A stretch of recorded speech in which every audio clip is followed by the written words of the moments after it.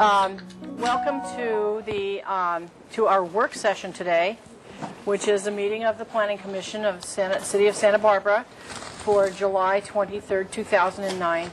And I would like to open with public comment, not on this issue, on any other issue, not on the agenda today. Roll call. Oh, I'm sorry. We're all here. Okay. I'm sorry. Madam Secretary, roll call, please. All right. Thank you. Commissioner Bartlett? Here. Commissioner Jacobs? Right here. Commissioner Justice? Here. Commissioner Lodge? Here. Commissioner White? Here. Commissioner Thompson? Here. Chair Larson? Here. Thank you. Any additions, corrections? Yes, yes, Madam Chair. We do have, in terms of preliminary items, continuance for item 5, 226-232 Eucalyptus Hill Road. That will be continued to the August 20th meeting. Thank you. Oh, then that's the only. That's it? Yeah, that's the only other Okay. change we have. Announcements and appeals.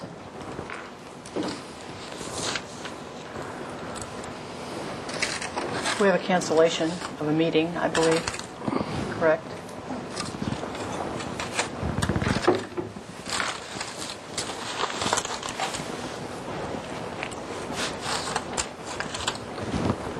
Well, the meeting is August 13th, if I'm correct. And that meeting, August 13th, 2009, will be canceled. Thank you. Now, the public comment, 2 minutes from anybody who would like to speak on any item.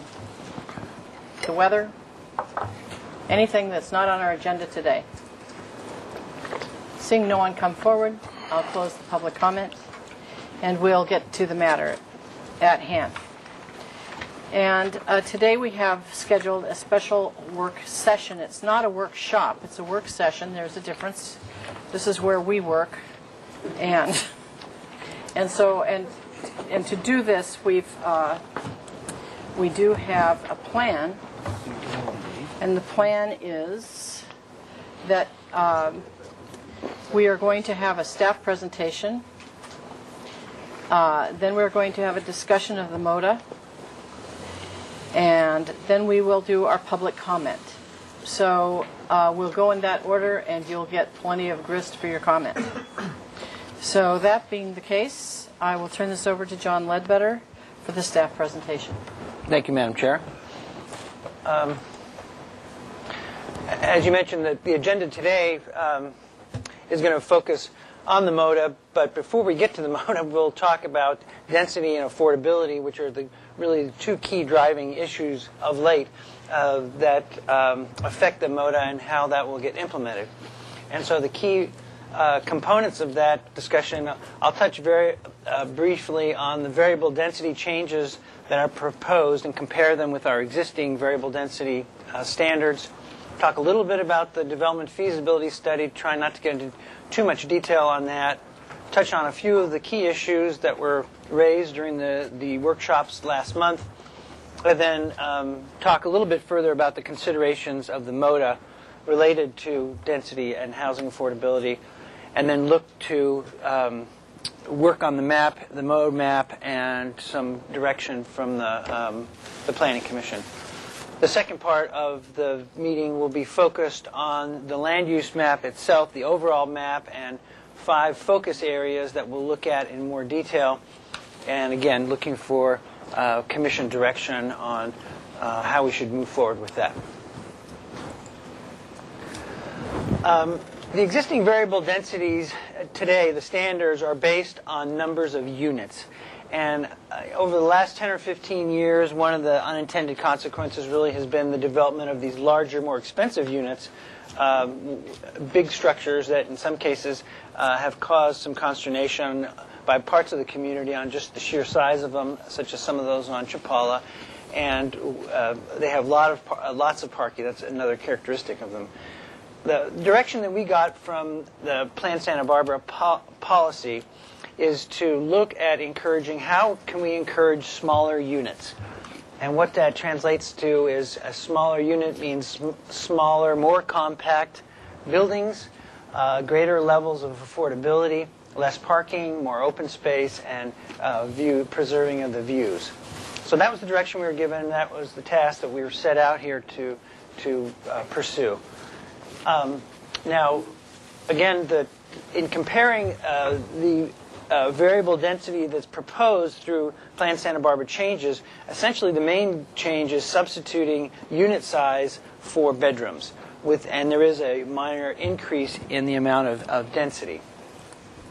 So if you look at these two tables, and I promise these will be the only two tables I'll show you, you can see what the existing standards are and the Plan Santa Barbara standards. On the left-hand side, unit type is the type of number of bedrooms that really dictates what kind of densities you get. And you see here 1 and 2 bedrooms. With a lot, say you had a lot of 1840 size, you'd get 1 bedroom. And it was all 1 bedrooms, you'd get 24 units per acre. And the inclusionary requirement is 15%. And then Plan Santa Barbara, by contrast, instead of looking at the number of bedrooms to determine the unit size, to determine the density, you're looking at what the unit size is. So in other words, around these sizes in here, somewhere between 700 and 1,000, maybe 1,300, those are with a target area for the most we're anticipating, the average of 1 to 2 bedrooms. And again, that's really key here. Is that's the focus of it that we want you to keep in mind as we go through this discussion. That the main difference is you're shifting from bedrooms that have resulted in these large studio 1 bedrooms to maximize the density and that have been fitted with luxury type finishes in order to get the highest return, versus the Plan Santa Barbara, which is looking at reducing the unit size so that you can achieve more affordability and a smaller building, a more compact building. And again, the average sizes is around between 20 and 25 units per acre. You don't see a real huge increase in the amount of density here between what's existing and what's being proposed. So why was the feasibility study undertaken?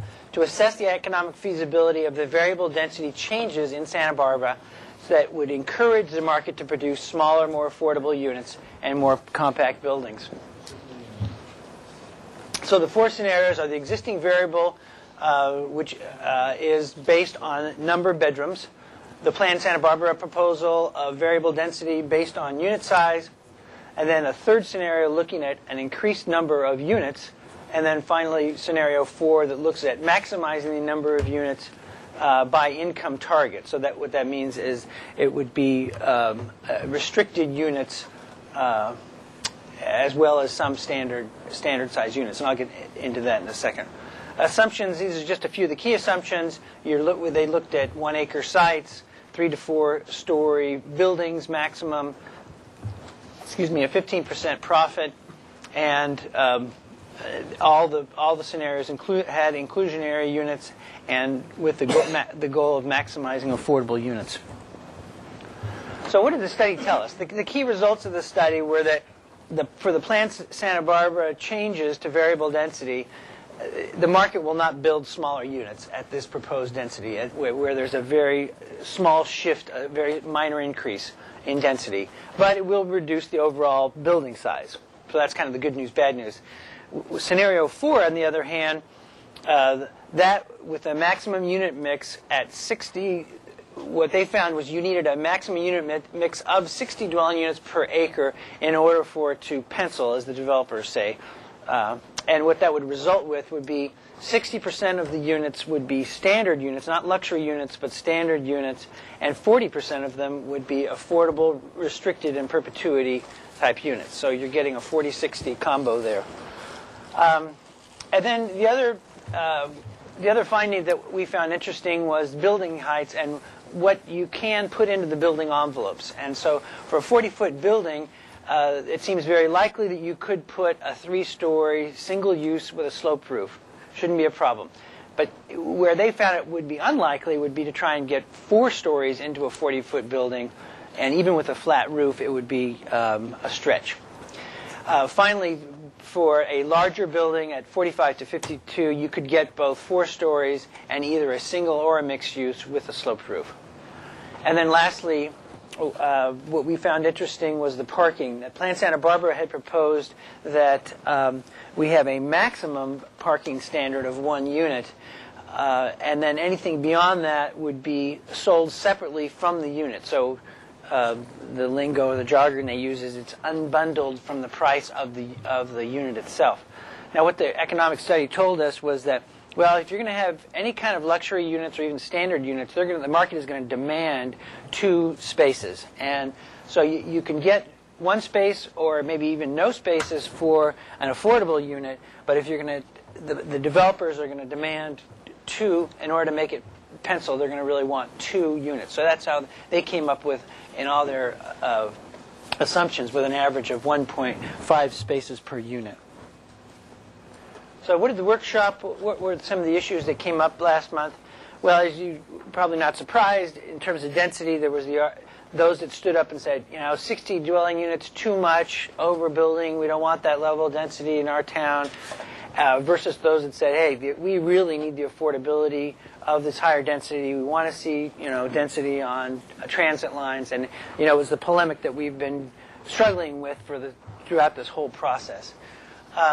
And then another issue was design, and what would 60 units an acre look like? And we got asked that a couple of times, and giving the response of, well, we do have a number of units that are publicly subsidized at 60 and above. Not too many market ones we see it like that, at least that have been built recently. Unit size, again, you got some varying opinions there. Well, who are these being built for? Is there really a market demand for a 850 to 900 foot square foot unit? And the response from the economists was, yeah, that there is definitely they did do market research, and there is a demand for 1 to 2, a strong demand for 1 to 2 bedrooms of this more moderate size unit, and that the discussion really led to a range of housing types, and that the community really needs a range of housing types, from single room occupancy on the one hand to higher density apartments and condominiums on the other, with everything in between, including single family, duplexes, etc. And interestingly, we have seen a couple of projects come in of late, one in particular with 850 square foot units. And then lastly, the other interesting issue that was raised was that about ceiling heights, which relates indirectly to building heights, in that there's some difference of opinion as to what is really necessary what is necessary. So if you look at absolutely what is necessary, the standard over the years has been 8-foot ceilings, and you look at all the affordable units, they pretty much hold them at 8 foot. But anything that's come out more recently is in a market. The market really is leaning more now towards 9 and 10-foot ceilings. 10 foot definitely for the luxury units. And I think most people would more or less agree with that characterization. And then finally, the economic study pointed that pretty standard now for commercial retail is 15 feet ceiling heights on the ground floor. So with that in mind, with those these sort of findings in mind, both from the economic study and some of the reaction that we got from the community, the questions that I'd like to pose at this point, and then I'm going to go into a little bit more discussion here about the MODA itself, and then we'll come back to these questions. But really, do we want to continue to look at changes to the variable density standards to reduce the unit sizes and the building envelopes in the MODA, even though it doesn't pencil in terms of the market affordability? So that's the first question. The second question is, and part of this, is if the goal of the MODA is to redirect our future growth potential into the areas that are transit rich and that have good, strong walking and biking accessibility, then in order to balance these densities, the idea would be that we would establish the R3 and R4 zones at 18 dwelling units per acre and not no longer have variable densities there. And then finally, the big question is, are market-driven affordable units desired at the required density, at the 60 units an acre? And if so, where do we want to see that and how? How would we deliver that? So, in the MODA, where exactly in the MODA would we have this as an overlay? What relationship would that have with the adaptive management program? And, what kind of standards, that kind of thing. So just keep those kind of questions in mind and as I just finished up the presentation here. So just to remind the Commission and the public what our policy objectives were in establishing this mobility-oriented development area, the MODA. It really is to create an area where we live, we work, we play, and we move easily through it without necessarily driving the car. And in doing that, we're paying attention to the size, bulk, scale, and height of the buildings, and with due respect to our historic and cultural resources. And then finally, and a kind of a corollary here is this is something, again, that we've heard through the through the Plan Santa Barbara process, is that the established neighborhoods need to be protected. What we did not hear was a mandate to go out and put the density out into the neighborhoods where you don't have good transit, you can't walk to the stores, you can't walk or bike, and you have to deal with the impacts of parking in the neighborhood and added congestion. So it's quite, that is really, I think, fundamental to the MODA policy. It's the other corollary, that if you're concentrating, on a more sustainable approach where the future housing is going to be, on these transit lines and where the commercial, you have good access to grocery stores and drug stores and that kind of thing, then the corollary is, well, you don't want to be spreading the density out where people are driving their cars. And so, just kind of keep that in mind as we go through this discussion. And then in terms of future growth, the next increment of growth is pretty small over the next 20 years. 2,800 units is what the Plan Santa Barbara is projecting. And what we're looking to do is target those in the MODA and build as many of those as affordable as possible. And again, I think I mentioned already the whole concept of rebalancing future growth between, shifting it from the multifamily areas into the MODA. That's the concept, really, of making it work so that you don't have a lot of overall increase in the development potential in the city. MODA criteria, somebody asked me that the other day. They said, well, geez, what's the criteria you're using to establish the MODA and where it goes? And it really is, it's a quarter-mile proximity, which is pretty standard for an easy walk to transit, so you can find transit from where you live. Easy biking and walking to, open space, commercial, recreation. And then a quarter mile to your retail. And then affordability sites where we do have opportunities to build affordable housing.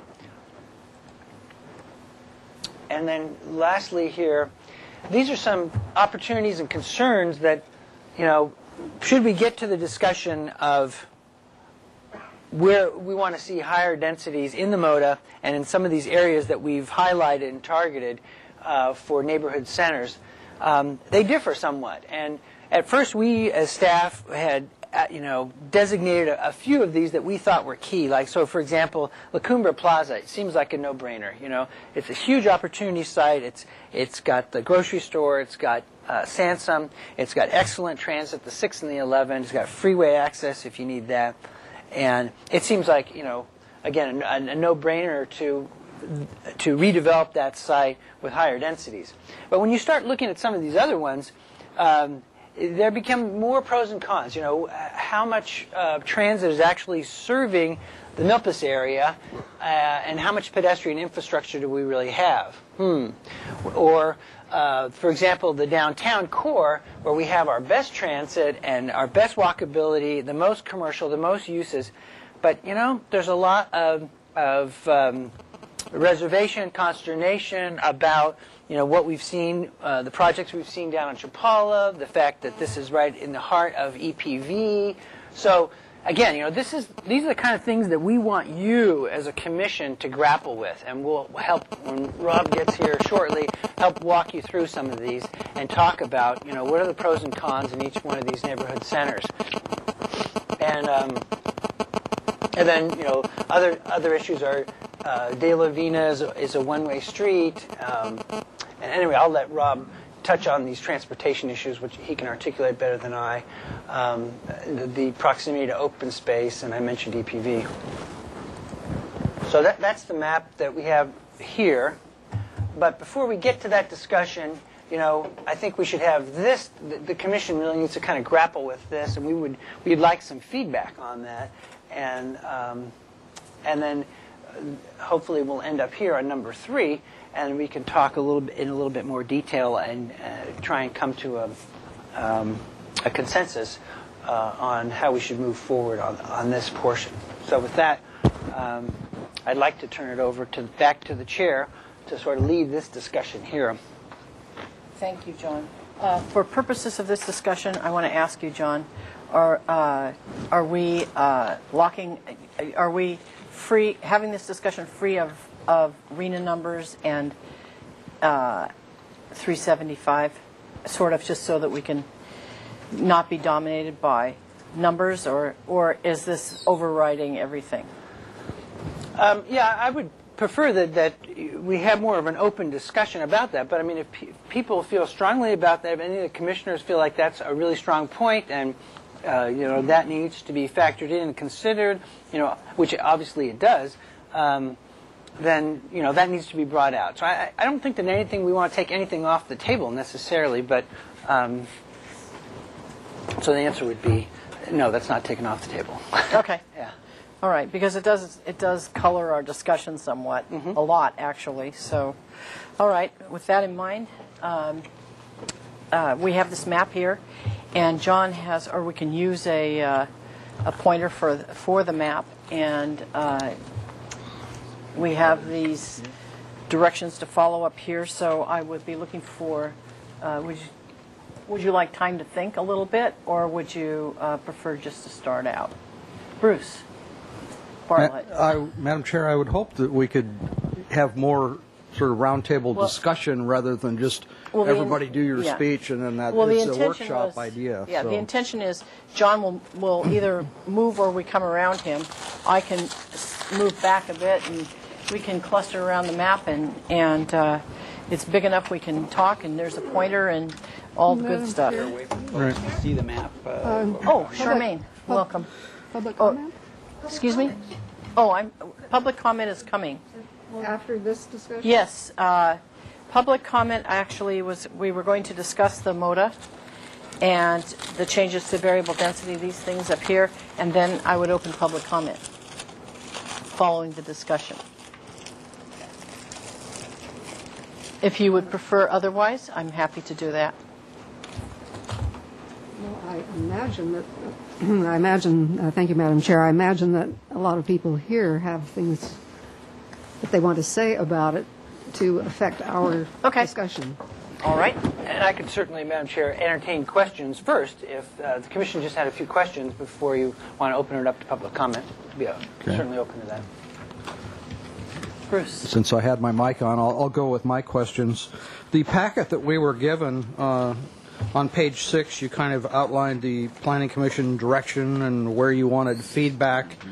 And the copies that we have are different than what you put on the screen, especially number 1 where it said, should changes to the variable density standards be pursued to regulate unit sizes? And what you had on the screen also added and building envelopes. And what I realized in going through and doing my spreadsheet homework last night, if I look at the material that the consultant put together on page 10, and you had that on the screen, that was the two charts of the existing variable density versus the proposed.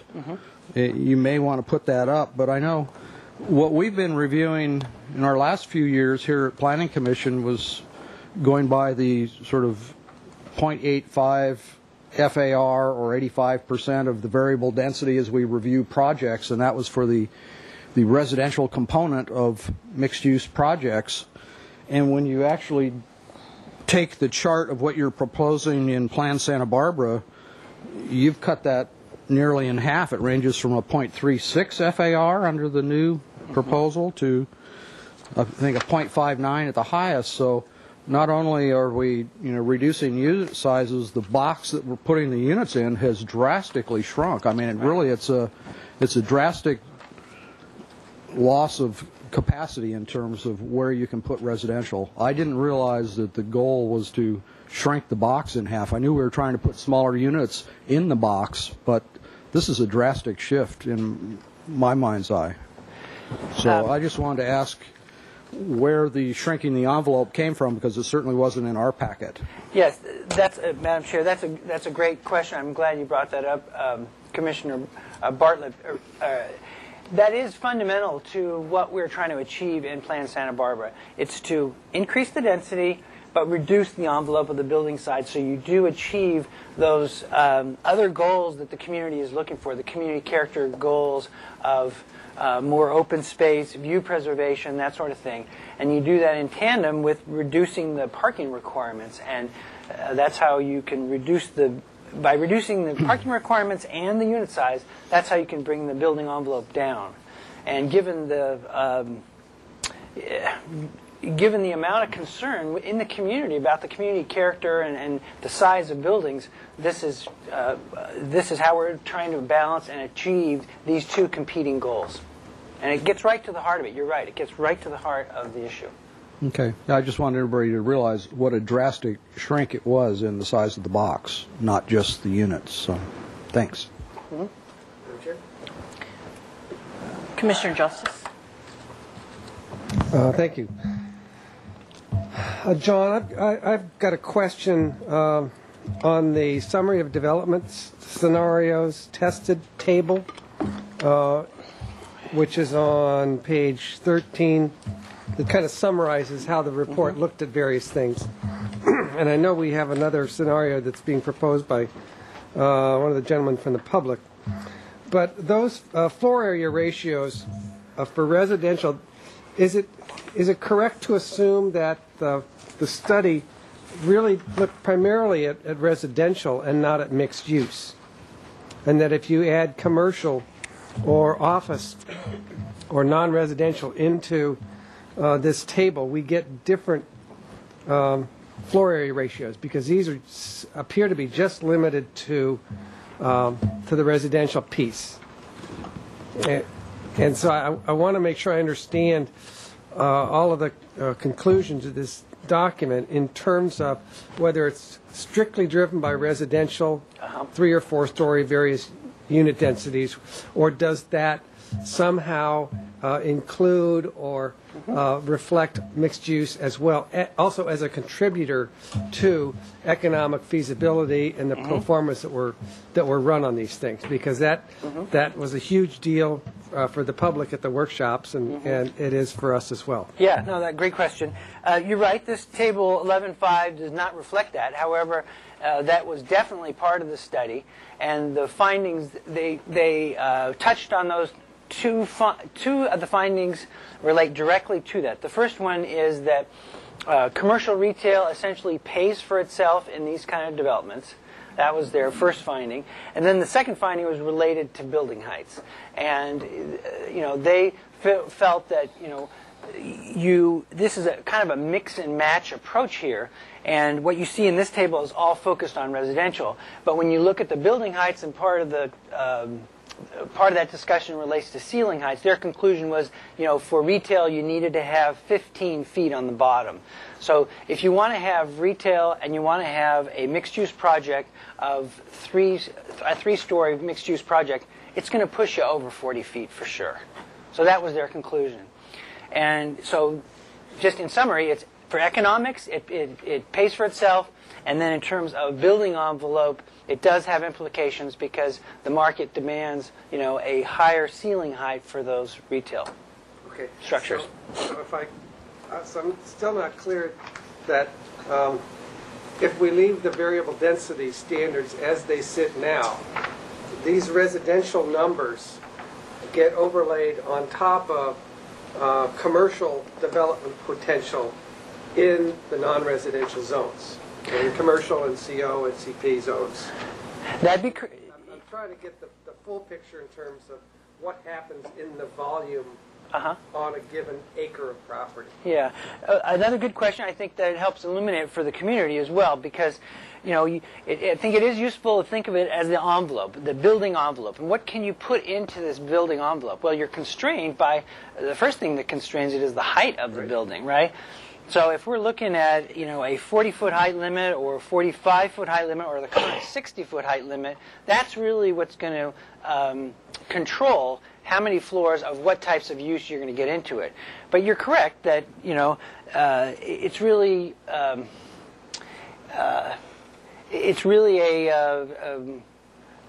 decision an independent decision that's made by the developer as to what mix of units they're going to want and what potential they want to exercise. And that there is a policy in Plan Santa Barbara that talks to the development potential of maximizing your commercial and maximizing your residential. And some people feel like that's sort of double dipping, if you will.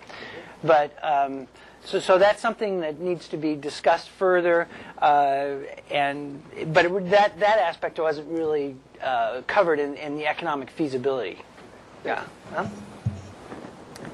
Thank you, Mr. Justice. Thank you, Mr. Ledbetter. Mr. Bendy, go ahead. Hello. I want to say something so that I can get this off my mind. Anybody who wants to do public comment, so I can focus and not forget to say this, fill out a green slip, please, if you intend to do public comment. And if you give them to Julie, thank you. She'll get them to me, and I'll put them in the stack. That being said, I'll be able to pay better attention without raking my eyes over the audience going, I wonder who hasn't put up a green slip yet. If you see a neighbor come in and sit next to you, please tell them on my behalf. Thank you. All right. Mr. White. Well, first of all, Rob's arrived. Were you going to make a presentation, Rob, as part of the package? No, you're just here to I would like, and I would like, when we get to the discussion of the MODA and looking at some of these neighborhood center areas, that's really where I want Rob to chime in and talk about the opportunities, constraints of transit and other forms of mobility. So, and are we asking questions about the MODA now? Absolutely. Okay. Could you explain to me what one moment. Mobility-oriented development area. That was Mr. Kellum DeForest. Yes. So on the MODA, I'd appreciate hearing a little feedback about a couple of conundra. Number one is City College. I mean, I'm trying to see how are we providing services. We have these centers of demand today, and the ones that came to mind are the various schools and the City College, and of course, and then Harbor Breakwater as examples. How were those not? How did you come to the conclusion to exclude those from a MODA, and how would they receive transportation? Well, first of all, Planning Commission members, sorry I was late. I was in Buellton on a Measure A strategic meeting, which is very hot and heavy for all of us, too. I just want to make sure I'm understanding where exactly we are. I'm assuming you've asked the 3 questions to the Planning Commission at this point in the time. So really, in getting into the MODA discussion about how we change things really relates to how you answer those questions. So in the flow of the conversation, it's probably better to at least to have the question about driving are we still on board with going for the market-driven affordable units at the densities that are required. And then depending on how you answer that question, really we can talk about how we change the MOTA. But in answer directly to your question, I think that we can't think of the MOTA as if it's not in the MOTA, we're not supplying transit to it, or we don't think it's a nodal center. SPCC and other places outside of the city that are nodes will always remain those and will still service those. The MOTA is really about how does the land use mix relate to the transit and the walkability and the bikeability. And so you think of it in that way. It's got to really, the MOTA's really got to have all the ingredients to make it really work. It has to have the mix, the rich mix of residential, retail. It's got to have the high connectivity with walking and biking and the transit all together. That's what really makes it work. And then we could talk about the nuances of, you know, how fat or skinny it is based on how you answer the questions about where are we going to place the land development and the housing in particular. Does that answer your question or give you a better perspective? I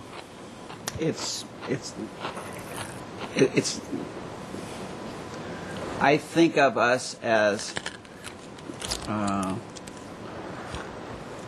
developing a transportation system that we can afford and that's serving the existing, serving the likely areas of need, and then that becomes our MOTA somehow. And I'm picturing that there are areas where it's difficult to provide bus service, or where we may even be providing it now, but we just can know realistically, in order to provide great service to another area or to the areas of need, we may need to reshape the transit system. So I think of the MOTA as our transit network, and then from there add on the land uses that, for example, Casa de las Fuentes is not eligible, would not be eligible for the density that it has by this map. So I'm finding there's contradictions, and I'm looking for ways to bring those contradictions into harmony. So that's why I'm asking these questions. I don't understand how City College and Casa de las Fuentes would be outside of the MOTA, and so that's why I was asking these questions. I think that's good. That gives me a lot of insight. I think it's really important to understand what the MOTA includes and what it defines. I think we may even have a slide on that, but in the framework document we specifically talk about the MOTA and what it includes, and I think it's Commissioner Justice has his light on. Maybe he can help. No, I just LG. You following? Then he raised a question that raised a question for me as well. Okay. So in LG 9, we talk about the MOTA and what it includes, and I think it's important to really understand it. It's not just a transit service. It's all the ingredients. It's where where we have policy to intensify development, intensify transportation, reduce parking. It's got all those ingredients under the banner MOTA. So, like for instance, another thing that the community really said loud and clear, and the Planning Commission too, I think, is that congestion levels cannot go up. Congestion is a real important thing to the community. Well, when you start putting MOTA on the other side of the freeway, and you start saying, well, we're going to have more density on the other side of the freeway, we're going to concentrate development, all the things that go with the MOTA, those have ramifications for traffic. You know, they'll have alternative mode of aspects, but you'll also be increasing automobile travel. And since our impacted intersections are all along the freeway, our main ones, any more automobile travel to and from the downtown area from outside on the other side of the freeway means more congestion. So we have to balance the picture in what we say is a MOTA. And I think that's why you're seeing the MOTA tighten up and be on this side of the freeway Doesn't mean you can't say, well, SBCC is an important node and it needs to have a strong transit presence, and hey, we should put housing and encourage them to overcome the state regulations that say they can't have housing on. It doesn't say we can't do all those things. It just means that it's not defined as a part of the MODA. Is that clear? I understand what you're saying. It still feels like a little bit of a contradiction to me, and I'll see if I can bend my head around it. And the only thing I might add to that, if it helps at all, Bendy, is that we did identify future potential MODAs, and the West Side is a natural, Santa Barbara City College is a natural, the Mesa is a natural. I mean, they have some of the basic characteristics that would prove to be a successful MODA area. But right now, they're not as well served with transit, and they don't have as likelihood of success as some of these other areas. And that's why, in the attempt to try and rebalance our future development potential residential over the next 20 years, we're really trying to focus it on those areas where we feel will have the most success and that we can balance the amount of development potential. So that's why we've had 3 iterations that effectively have narrowed up the MODA to really focus on these core areas where we think we can see the most success. It's not to say that the West Side isn't potential, or Mesa, or City College, or even this area over on Las Positas was identified early on, and that's another potential site. But we're trying to be realistic about what we can accomplish over the next 20 years so that this is a success. That's the bottom line, is we want this to be a successful and minimize congestion. Because remember, you all saw, and I probably didn't scream and stand up and hand the table hard enough, but we saw the baseline model of 2030 already. We all saw that. And we saw our 13 intersections go to 29 impacted intersections, remember? So in order to get to no increased congestion, we have a long way to go. And so any additional development on this side of the freeway we have to be really careful about, because it'll go through impacted intersections if it indeed materializes as traffic, and some of it will.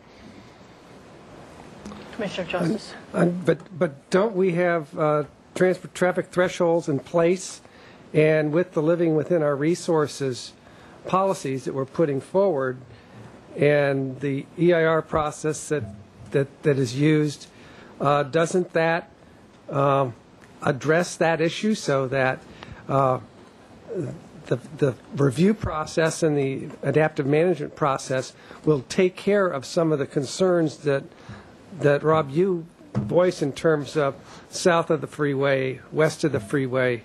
It just seems like we got a train station south of the freeway and an undercrossing that doesn't relate to some of the same concerns that I think we all have as far as impacted freeway exchanges, and to take that area and City College out of the MODA, I scratch my head. It doesn't compute with me. Yeah, we do. And I think you're referring to, and we've explained it. It's where the project comes to our desk first, and we just say no, you can't do it because it's an impact. Right. And that works with the larger projects.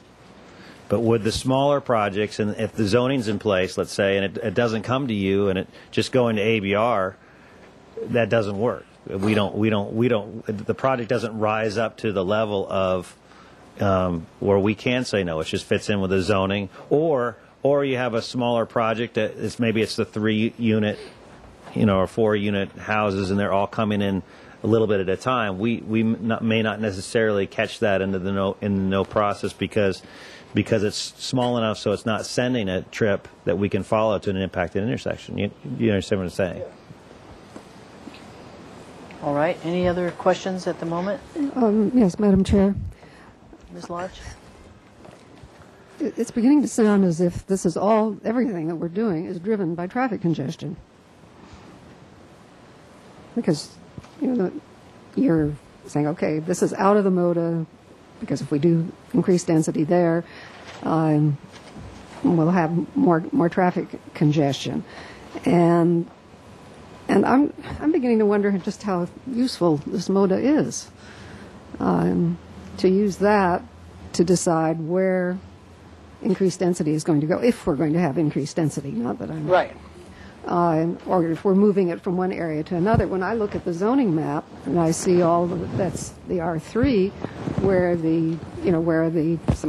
it's being proposed to take density from there to put in, to concentrate it in these certain areas.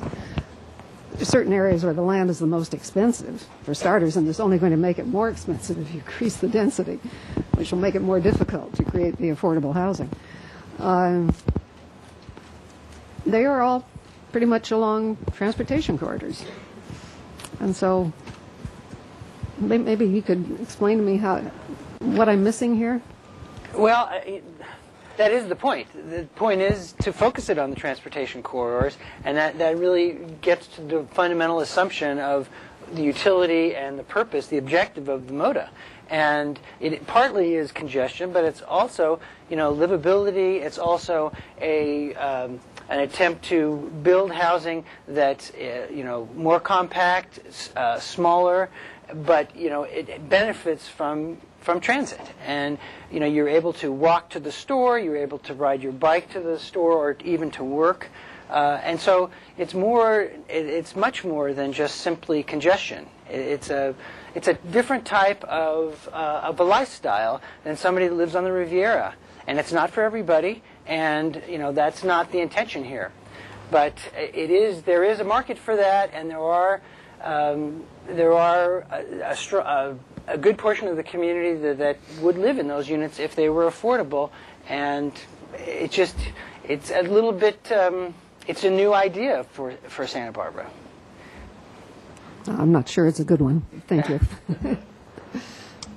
I have a question relating to what you said to Mr. White, which was regarding City College, where obviously there is a transit-rich environment already.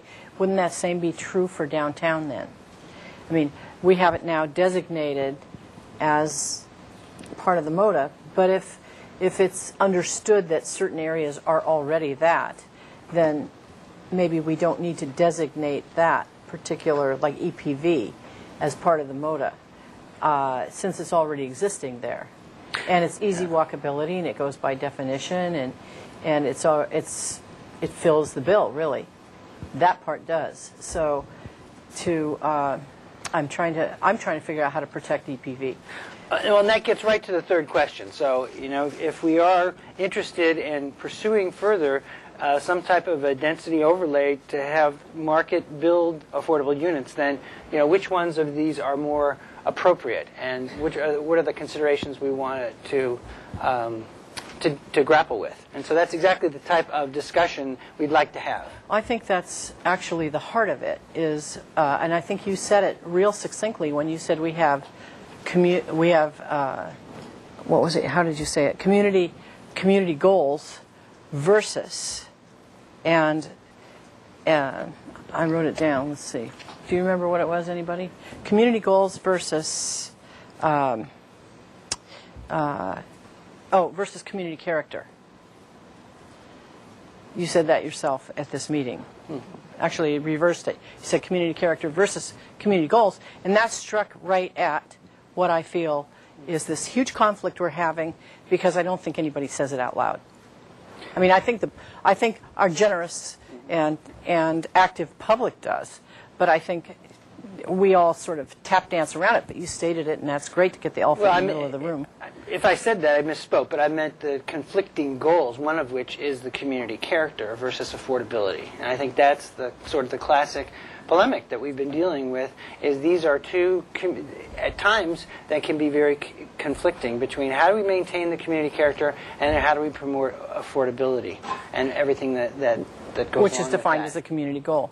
Exactly. So they're both community goals, but at times, so we're really trying to walk that line of how do we achieve both those goals. I mean, that's really gets to the heart of it here.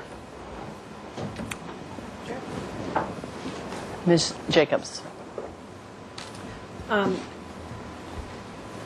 As we go forward into public comment, I just want to make sure I have a good concept and to check in and make sure my idea of what the mobility-oriented development area is supposed to be because it's been called a new idea, it's kind of a new idea, but I don't see it as being that new, and let me explain what I mean. You know, when I was in school, the essay question is always compare and contrast A and B, and you have to come up with all the ways that A is different from B. And we are in the habit of thinking that way, and somehow we're in the like, well, I don't like that because it's different from A, you know, and so that's how I'm contrasting it. I don't see this as being so very different from the kind of planning that Santa Barbara has done in the past regarding our commercial square footage. And this is what I just want to check in and see, am I way off in the hinterlands on this, or am I thinking of it in a good, applicable, practical way? Often in the commission we have projects that come forward that are mixed-use projects, and we have to grapple with the restrictions on commercial square footage and how that is doled out versus residential square footage. And in some ways, the residential square footage is a little bit sloppier than how the commercial square footage is handled, because some years ago the city passed Measure E, and we said, here's the kind of square footage we want, here's where we want it, and here's the kind we don't want. And so the city planning process is very much engaged in determining commercial square footage at that level. But we haven't done that so well with residential square footage, in particular in our commercial districts, where what used to be a commercial district is now mixed use. And this, to me, looks like handling some of our residential square footage with the same kind of care and precision that we've handled our commercial square footage. Saying, here's the kind of square footage we want from our residential development, here's where we want it, and here's why. And in this case, it has to do with kind of getting people to park once and walk, which is exactly what we did with the downtown parking district, and it worked great. So I don't think this is that different. It's applying something that people like and use in our commercial scenario to how we would like to plan our residential scenario, saying, here's a chance to plan so that you can park your car and leave it, and then go on foot, go on the bus, go on some other kind of transportation. And I think it will have the benefits for our neighborhoods the same way that the downtown neighborhood benefited from the parking district, and making the sidewalks more beautiful, getting the trolley going so that people can get out of their car and walk. And to me, this doesn't feel that different. This feels like we're learning from the success of what we've done with our commercial property, and we're applying it now to a more precise rendition of our residential property. To me, it makes a lot of sense as a continuity. I don't see it as a compare and contrast A and B thing at all. I see it as a progression and a continuity. So am I way off base? Well, that's right. Okay. All right. Good. So because when I listen to public comment, I know there's a lot of polarity. You know, we didn't do it this way before, so we don't want to do it that way now. A, B. I see this as a continuum, and that's what I'm listening for, is for how does this continue the good planning that the city has done into the future. Okay. No, Chair. Thank you. Ms. Lodge? The parking districts were formed solely because business people were having to compete with La Cumbre Plaza. So it didn't, you know, the result may have been flow into this, but it certainly didn't start that way with that idea. Well, but would it be fair that our residential competition now is Ventura and Lompoc? You know, we are seeing a kind of competition for our housing stock.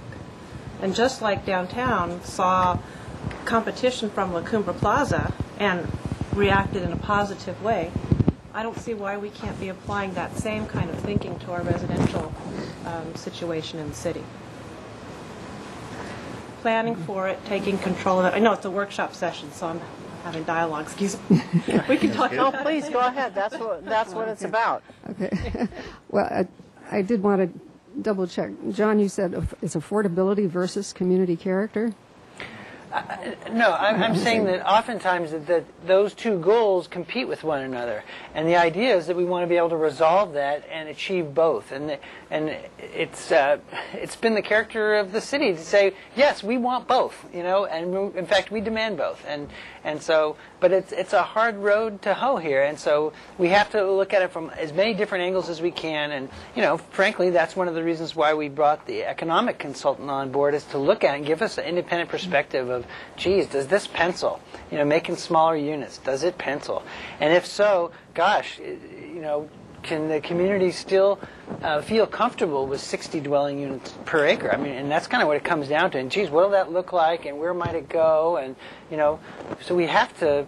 I mean, at least from a professional point of view, those are the kind of things that I feel like I have to understand and bring to the table.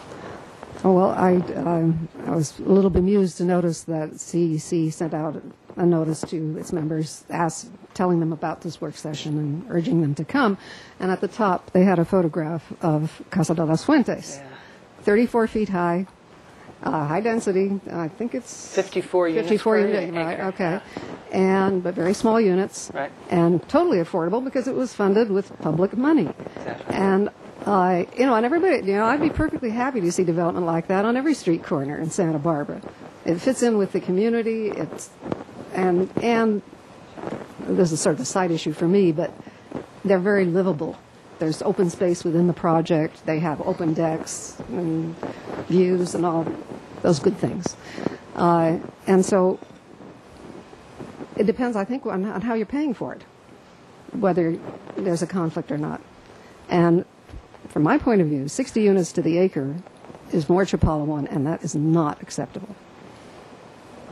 Actually, I think that as we drive south, for instance, and we see the type of development that's occurring in Oxnard on the freeway, next to the freeway, I think we do shudder. I think when we see foam trim on the outside of buildings and stucco everywhere, everything having the same value, it's a rough go, but not at 70 miles an hour.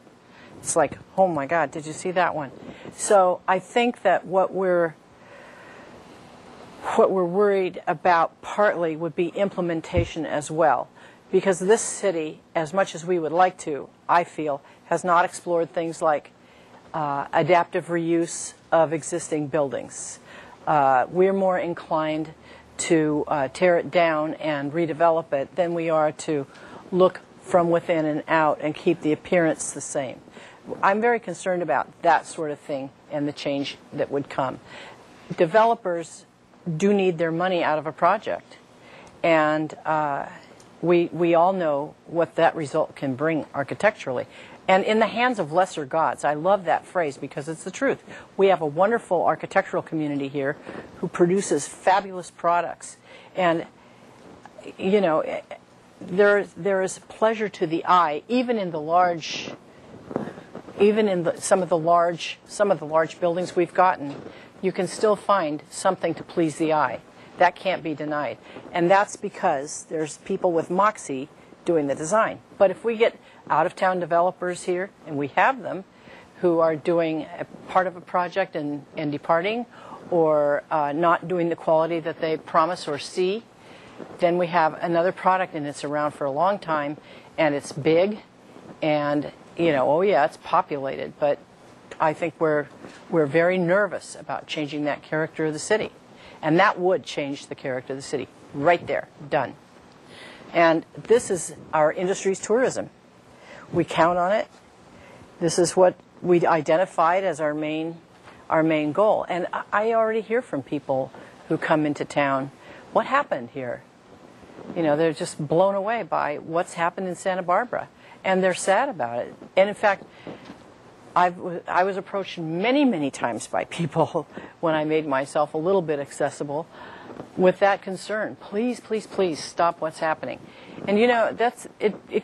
You have to listen to that. You can't just go away. So I think that part of when we talk about community character and modas, and I'm not thinking about lifestyle change as much as I'm thinking about perhaps the aesthetic changes driven by lifestyle change. And that's I think, probably the main concern. And that's where the appearance of the building becomes very important. The function behind the wall is not as important. But we're not there yet. So, and that's the hardest part. Anybody, to me, anybody want to say more? No? Let's open the public comment then. And we have a stack of public comment. And so I'm through part of a ream of paper printing it all so that we get it in the record. I'd like to open the oh, thank you. Anybody else? Anybody else? Going once, going twice? You can still bring it up till we close it. So what I'm going to ask... Yeah, we do have to be out of here by 3. So speak fast. If you send us written material, it's been sent us on email, and we have read it. Is there anyone here who has not read the emails they've gotten with the public comment letters in them? Oh, I will. I printed, so no worries. Excuse me? Oh, okay. If I got it, I read it. Yeah, if we got it, we read it. All right, so with that, I'll open public comment with a person who I think was cut off last time we met, Kathy McCammon, or needed some. So, are you here, Kathy? And our guidelines of time, Kathy, if you can do it in 3, that's great. Or 2 rather, that's perfect. And I'd like to do 2 minutes, everyone. And if you are going to use more than 2, I know someone has yielded their time, and so I'll add that 2 minutes on. So, Kathy, go ahead, please. Okay, I'm Kathy McCammon, and I'm here speaking as an individual. I attended both the workshops, and I was extremely disappointed in them. Oh, it's not on? Do I have to start over? Okay. I'm Kathy McCammon. I'm speaking as an individual. I attended both the workshops, and I was extremely disappointed in them because what I thought they were supposed to be about, and what a lot of people thought, was that we would discuss in general what the public wanted to see in terms of density and unit size. Instead, we were given a done deal that this is a consultant's report on the middle-income housing. It feels like the public was really left out of the discussion, and this is somewhat insulting, to say the least. Some of the very questions you're raising today are the kinds of questions that the public wanted to talk about. When you talk about these potential conflicts, affordability versus character, where there should be the higher density and the MOTA discussion, all that has changed since what we had heard before. And this is kind of like new information today. One of the things that was very clear at the workshops was the consultant didn't seem to have gotten the idea that Santa Barbara doesn't want massive monstrosities like those on Chapala. One of the things that keeps getting raised today in terms of the MOTA, you were talking about access to open space. Well, where's the open space? I mean, sure, I like recreational shopping, and I guess I could do the Lacumbra Plaza, but that may be not everyone's idea of open space. Recreational. Okay, then I really would urge you to study Gil Berry's alternative scenario. His approach is much more in keeping with Santa Barbara and shows that middle-income units can be reduced in a much less expensive manner. Because what we're talking about is that we want more affordable units, but the model we were given has more market units than affordable, and even those affordable units are on the upper end of affordable for middle income. And we talk about, having people that walk to work and all of this. Well, there are a heck of a lot of people that are going to be excluded because those units are really not affordable.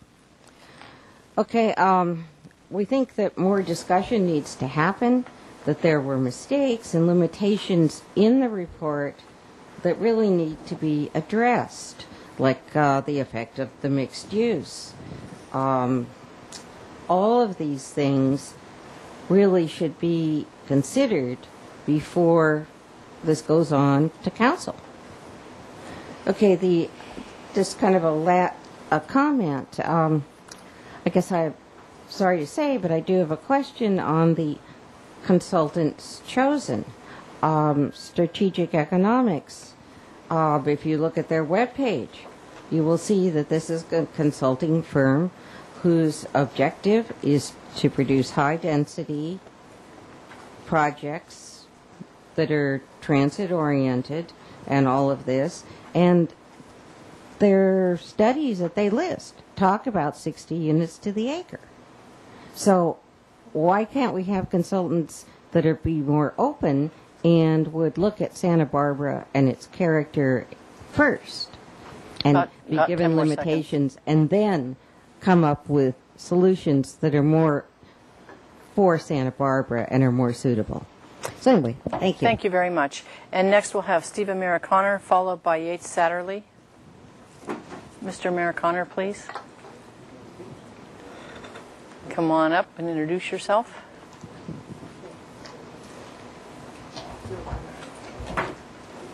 I have a handout.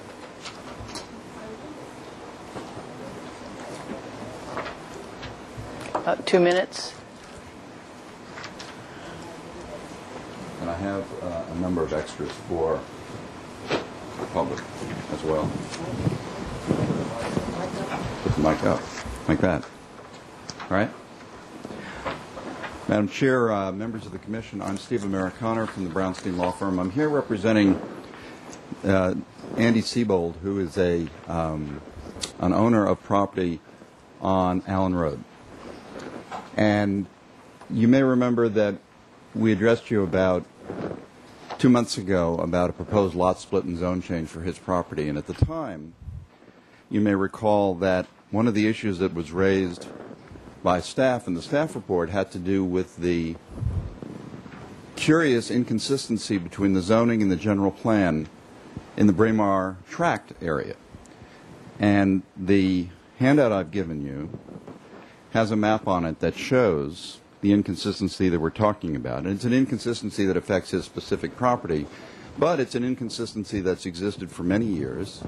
And as long as you are going about the business of updating the general plan and looking at the city's land use maps, we thought it appropriate to bring this to you and put it on your radar screen. Now, I recognize this is vastly different from what everybody else in the room wants to talk about today, so I will be brief about it. The zoning on this in the Braemar tract, which is adjacent to my client's property, is, as you can see in the hatched area, E3 SD3. But the general plan designation is one dwelling unit per acre. That's just a plain inconsistency between the two. On the second page of the handout are the list of reasons why we think this would be an appropriate time to correct that inconsistency and what we think is now an outdated map.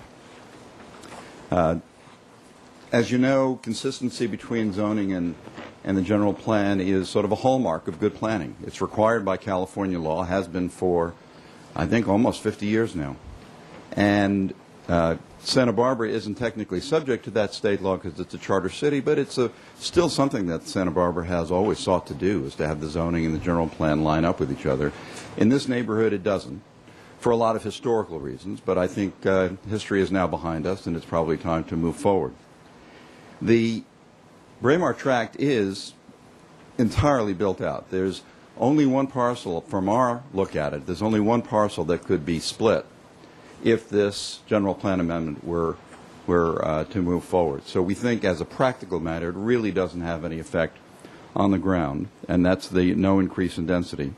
And there's a prevailing development pattern there. All of the lots there, nearly all the lots, have been built on already, and they've already been split. So there's really no impact on the ground. So we think that that we would recommend that the Commission take this opportunity while you're updating the general plan to get rid of this inconsistency between the general plan and the zoning, and to change to the general plan designation on the Braemar tract to match the zoning. And that's our recommendation and our request. I'm done. Thank you. Thank you very much. And next will be Yates Satterley, followed by Gene Holmes. It's just my luck to follow a professional speaker. I am Yates Satterley. I am a resident of Santa Barbara. I have lived in this area longer than most of you have lived. I love my city. I'm saying the obvious when I say it's beautiful and special. At the beginning of this discussion today, we heard about competing goals. I'm going to be very brief here. I only see two goals that I'm concerned about. One is preserving my beautiful, special city, and the other is finding a way to just continue to put more stuff inside this area. We just can't do it. We can't do it. We have a limited area.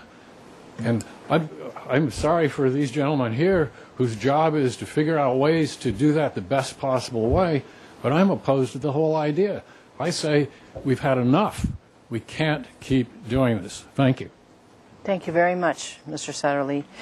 Gene Holmes, followed by Diane Channing. Hello, I'm Jean Holmes, and I'm speaking for the Allied Neighborhoods Association. My comments today reflect some, but not all, of the concerns that this organization has with the strategic economic study and the conclusions suggested in the staff report. We believe the favored scenario 4 is based on some questionable assumptions for a goal of affordable, non-subsidized housing. Lot size, 1 acre is very hard to come by. Lot price, the most expensive land in town. Parking, a limited amount of unbundled parking, which would probably result in more cars vying for the limited on-street parking that is available downtown. These cars would be either overflow or belong to people who chose not to rent parking spaces. If a project similar to scenario 4 were built in one of the other locations suggested in the staff report, these cars would then impact adjacent residential neighborhoods. There's also the matter of the incompatibility of such a building as proposed by scenario 4 with the prized small-town character of Santa Barbara. As Allied has noted before, this character is not only intrinsically valuable to its citizens, but also economically important. The examples of dense housing noted by staff contain all small units, no larger market rate units, and serve people with a far lower rate of car ownership than the general population. Furthermore, the city's jobs housing imbalance would not be improved because 60% more units would be built for market than for the workforce and inclusionary.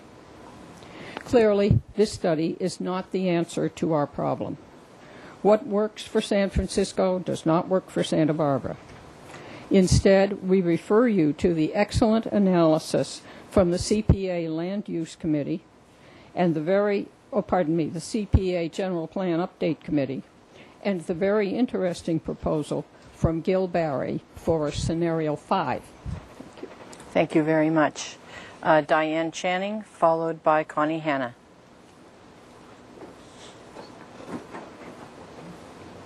Diane? Oh, she left. Okay. Connie Hanna, followed by, let me look and see if she wrote anything. Nope. Okay. Connie, followed by Gil Barry. Option number 5.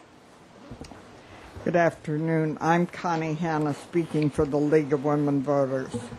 League members have attended both workshops and have read the staff report and the study. This new study says that only one model of 60 units per acre can produce any amount of more affordable middle-class housing. That is roughly the model that has already been built at Chapala 1.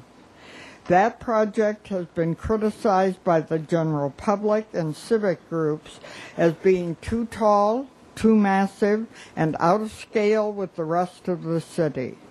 The city has an enormous stake in trying to protect the special quality of life and the small town feel that have made it famous worldwide.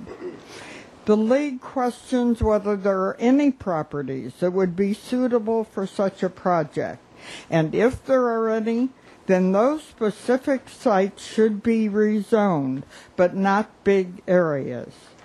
The only projects that have ever been successfully built here at high densities were built and owned by the Housing Authority for special needs residents. There's no comparability at all between those nonprofit subsidized projects and the 60 unit per acre described in the study. The League wants to congratulate the city for approving Tuesday 2 new affordable housing projects for the Housing Authority. We believe there have to be some other alternatives that would fit in with the character and history of Santa Barbara.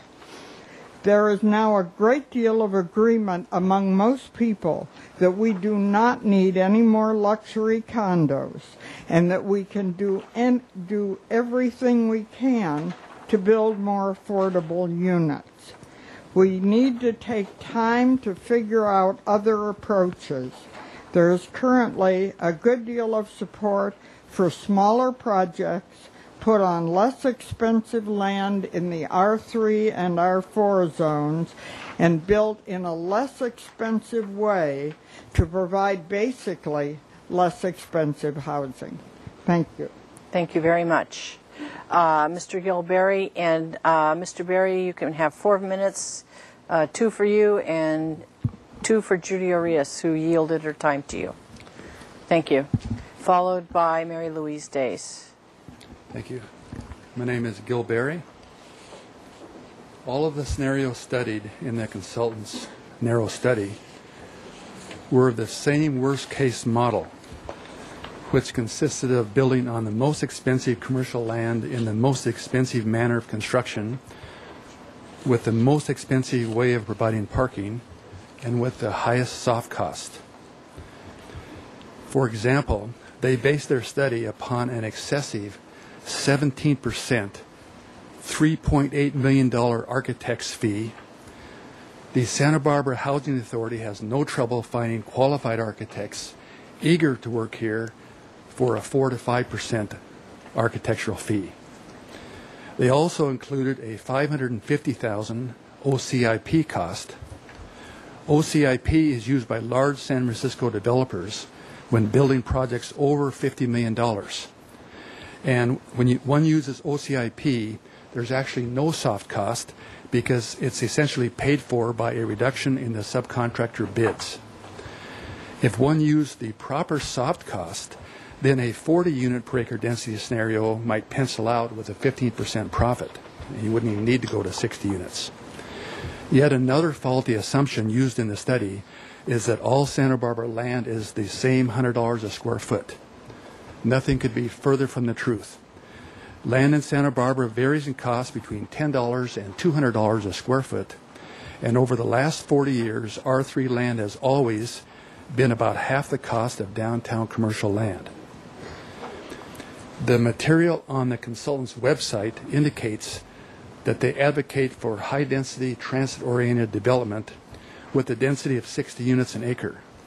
So it's no surprise that their study concluded a need for 60 units an acre. Faulty assumptions used in an economic study will result in faulty conclusions. The report concludes that high density is required because the model used builds the target $500,000 units at a cost of about $800,000 each. This requires them to be subsidized by having over 50% of all the units be high-end units. There's a very viable alternative model, which was not included in the study, which has been used extensively for providing affordable housing units in almost every city in the country over the last 40 years. It's called the Affordable by Design model. This is the exact same model used by the City of Santa Barbara Housing Authority to successfully develop affordable units here. This alternative consists on building on R3 land, which costs about half as much, saves about $100,000 per unit. It consists of building in the most economical manner, which saves another about $100,000 per unit. And it consists of providing uncovered parking on grade instead of in a prohibitively expensive concrete structure, which saves yet again about $100,000 per unit. So this alternative model would allow the desired $500,000 workforce unit to be developed for about $500,000 instead of the $800,000, and only requires a density of 22 units an acre instead of the high density of 62 units an acre, which is clearly unacceptable for this community. This alternate model also works much better for the 1/4 and 1/2 acre parcels that are going to be the vast majority of the projects in the future here. It also works much better for small developers and small contractors who build units at a significantly lower cost, but are excluded under the consultants model, as they don't have the capital or capability to build a huge 4-story project with a commercial component and concrete underground parking. The staff report calls for increasing density in the commercial zone and reducing it in the R3 zone to compensate. This is the exact opposite of what should be done in order to have developers be able to pencil out affordable housing and at a lower density. The best solution to our housing problem is to put in place dual density in our R3 zone by reducing the density to 12 units an acre for projects with big units and increasing the density to 24 units per acre for the units under 1,000 square feet.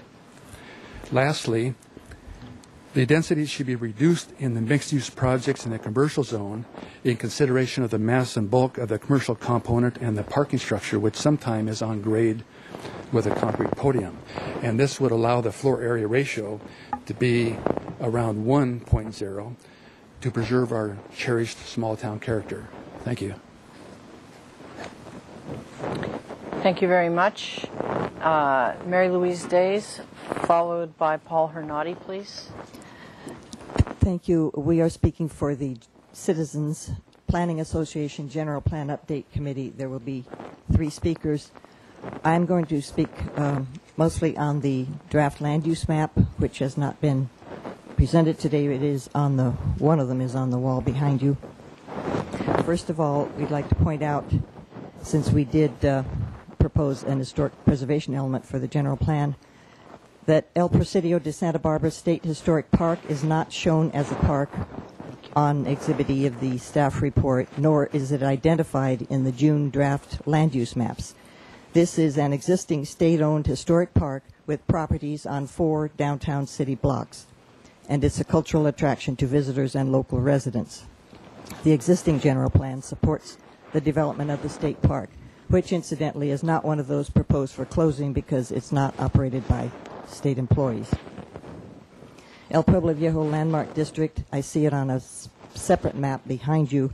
It is not on the concepts draft as a special district, nor is the Upper State Street SD2 area.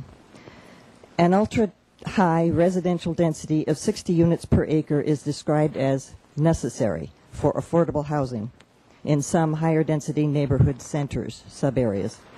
6 of these centers are shown on Exhibit C, including one at State Street between Victoria and Arriaga Streets. This area contains several historically and architecturally significant buildings and is located within El Pueblo Viejo.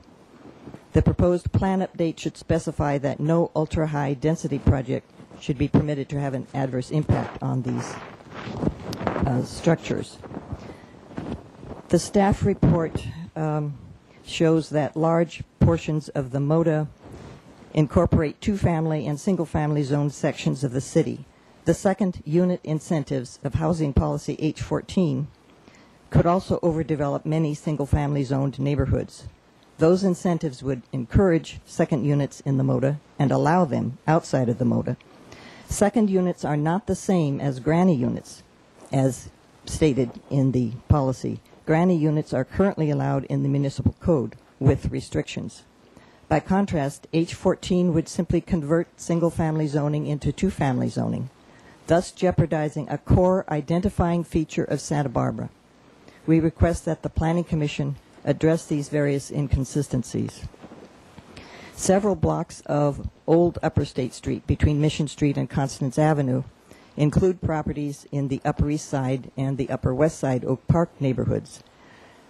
Some of those are included within a MODA, and the area I'm speaking of is single-family zoned, a zoning classification that has been protected for many decades, as has the planted street divider.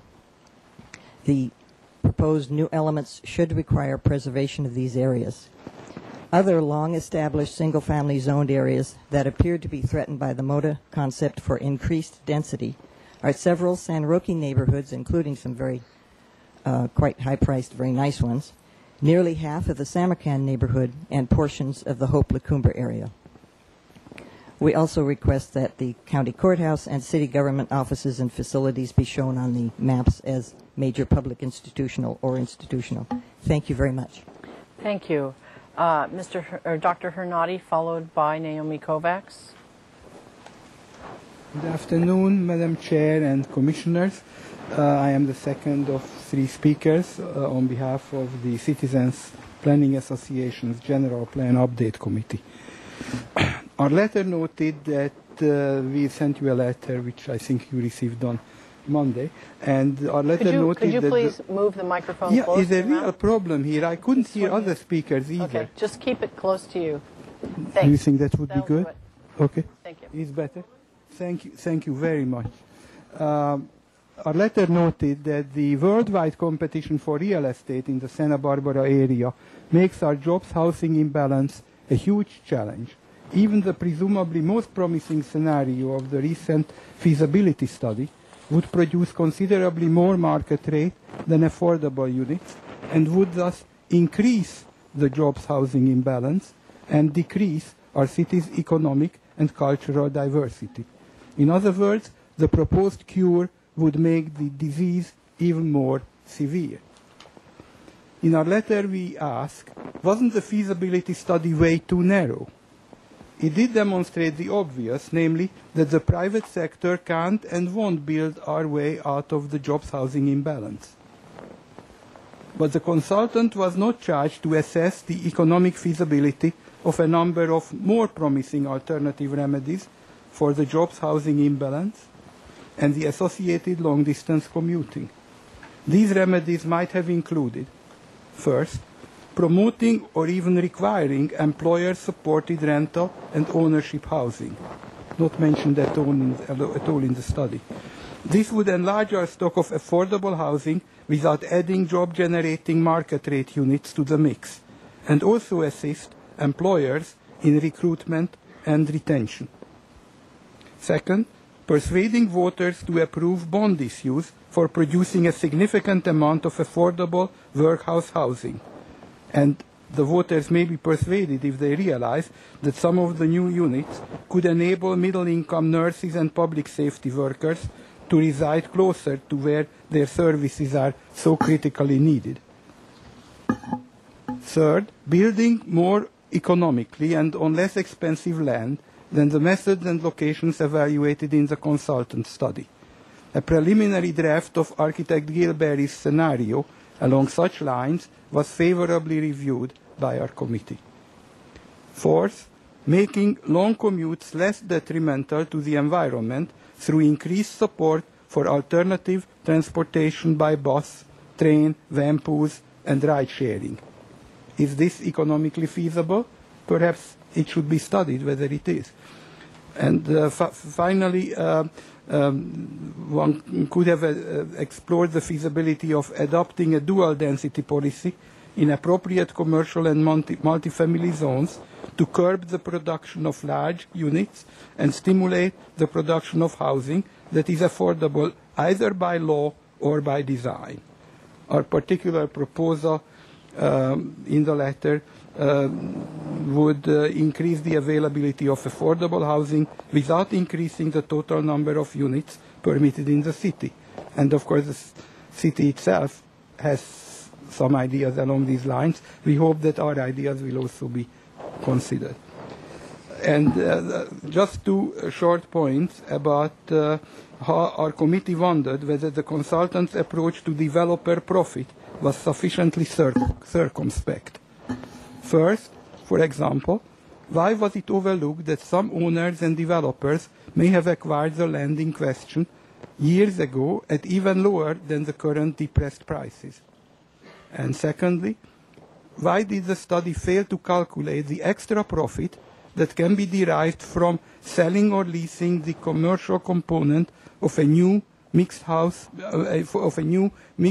development, or, and this is very important, from selling the so-called development rights attached to any demolished and not rebuilt part of an existing commercial development. There is a lot more in the letter, but I appreciated your indulgence of letting me at least give some of the highlights. Thank you very much. Thank you very much.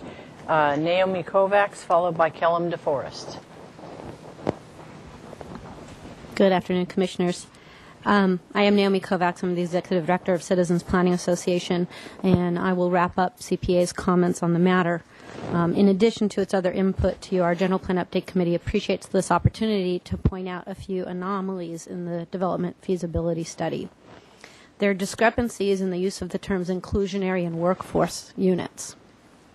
In most local discussions of the city's inclusionary housing ordinance, the terms are used virtually synonymously, but not so by the consultant for this feasibility study. The study points out that households earning up to 160% of AMI qualify for inclusionary units, but it goes on to state that for the purposes of this study, workforce households are defined as those earning between 130 and 200% of AMI. Furthermore, when the two categories are associated with a four-person household, they maintain this overlap between 130 and 160% of AMI. But for a three-person household, suddenly there's a 30% gap between the two categories, where inclusionary tops off at 130% of AMI and workforce starts at 160. There are also discrepancies between the comparative summary tables in the consultants and staff's PowerPoint presentations that were presented at the June workshops. This seems to be the result of conflicting definitions of scenarios number 3 and 4 in their respective presentations.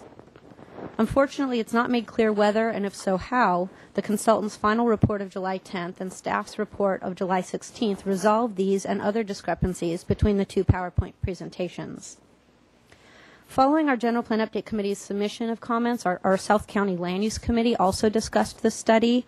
And because of the serious outstanding issues that still exist, and also taking into consideration the very thoughtful and detailed comments that Mr. Gilberry submitted to you, which offer a potential fifth scenario to consider, our Land Use Committee respectfully requests that you continue this work session so that there may be further discussion and opportunity to explore Mr. Berry's Scenario 5 and to answer some of the existing discrepancies and questions that remain. We hope that you'll take that step to continue this discussion so that we'll have the most fruitful and best process and outcome possible. Thank you. Thank you very much. Kellum DeForest, followed by Dick Jensen.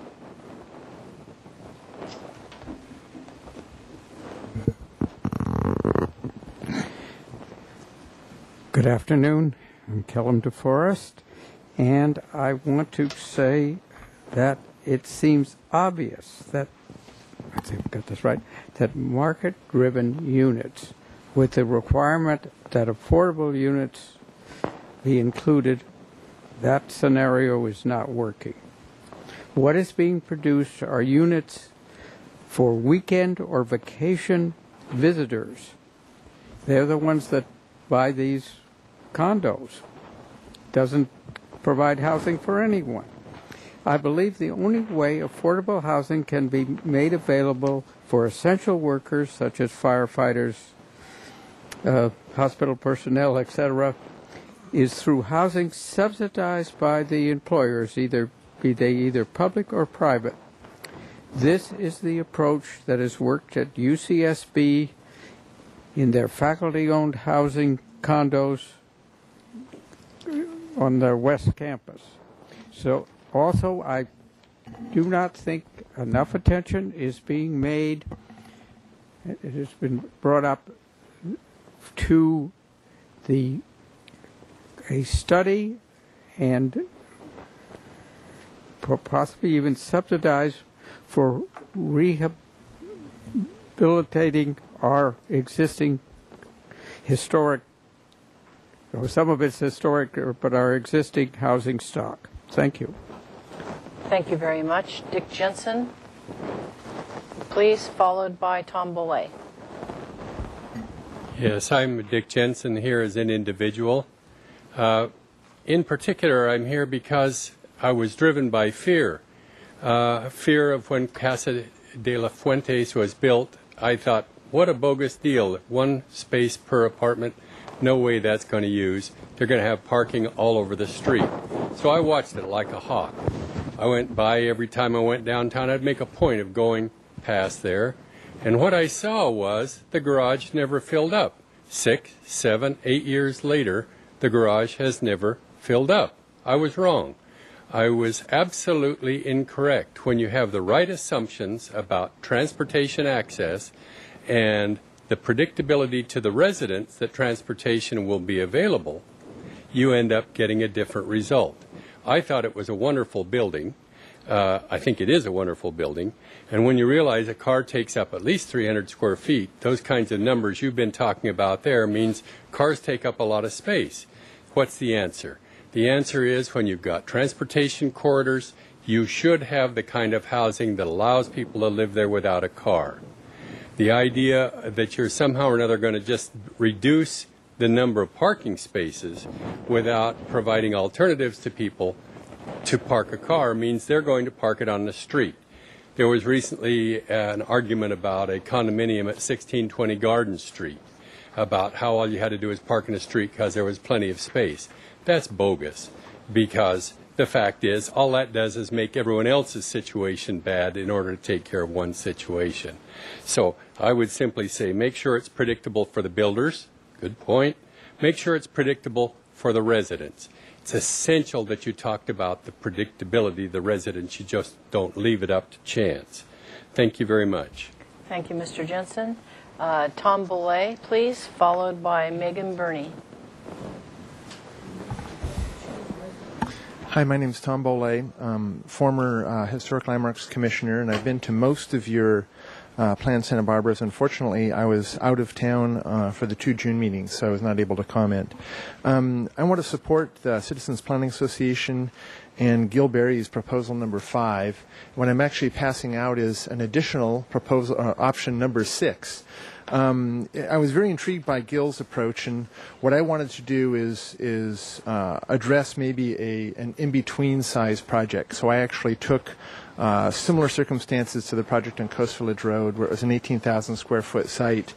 There's 13,000 square feet of residential development and 5,000 square feet of commercial development. And I wanted to just test it to see if it would work or if it would meet the 15% affordability. In doing the spreadsheet, I laid it out very similar to how Gil had done his. And I came up with a 15% profit for the developer. I was also able to explore a different mix for the luxury versus workforce versus inclusionary. And in my numbers, I discovered that the luxury could balance the inclusionary, so they should be almost equal. So if you put in 2 luxury, you could get 2 inclusionary out of the deal. And then as far as workforce, if you reduce the cost for a standard condo from the consultants, I think it was $800,000 to something more realistic, $650,000, which is one of my employees might be able to afford, and then balance the workforce at $500,000, it actually comes out to be a viable project at a density of just 12 units for a half-acre parcel, or about 29 units per acre. It's also interesting to see, I've used the smaller square footages on these, that the total FAR, including commercial, comes out to about 1.0 or 100% of floor area. And in my studies, when I was helping with rewriting the Historic Landmarks Commission's guidelines, we studied the existing FAR downtown, and I've also done some studies on Coast Village Road. The existing FAR downtown is about 60%. So even if you only built 2-story projects, which is what this is proposing, you could increase the FAR they are downtown by almost double, which I think is probably greater than the traffic can support, even with the MODA. And I think we ought to consider a smaller density like this in a broader portion of the community. And Bendy, I think you were right on as far as other potential areas where this could work. I think this could work on Coast Village Road because it's 2 stories. I think it could work along Cabrillo Boulevard near the beach. And I think we need to address the Coastal Commission with using some of our beach areas for housing as well as visitor serving, not just vacation condos or more hotels. I don't think we need that. That's exacerbating our workforce issues. I think we should also explore the M1 zones that are near the beach. We've got this wonderful resource, and I think that leads me back to my final point, is just about some of the assumptions the MODA makes. The assumptions that MODA makes is that we're only going to put housing where we have existing transportation. And I think a better approach might be is let's choose the best place to put housing, and then let's plan to create transportation for those areas. For example, along Cabrillo Boulevard would be a wonderful, we've got parks and beach the full length of Cabrillo. We could create bus service. It already has bike routes. It would be an easy add to this. And so I think we should just shift our thinking to where would we like to have housing? Because I think for this to really be successful, we need to compete with the single-family home scenario in Oxnard. We need to make this more desirable as opposed to just cheaper. If we can have housing that's inexpensive and close to the beach, that becomes more desirable than commuting to Oxnard. And I think that's where this whole model starts to become more successful. Thank you very much. Thank you very much. Megan Burney, followed by Michael Chiakos. Good afternoon. My name is Megan Burney. I'm with the Community Environmental Council, and I want to start this afternoon by thanking city staff and the commission for hiring Strategic Economics. I think they did a fantastic job with an objective report.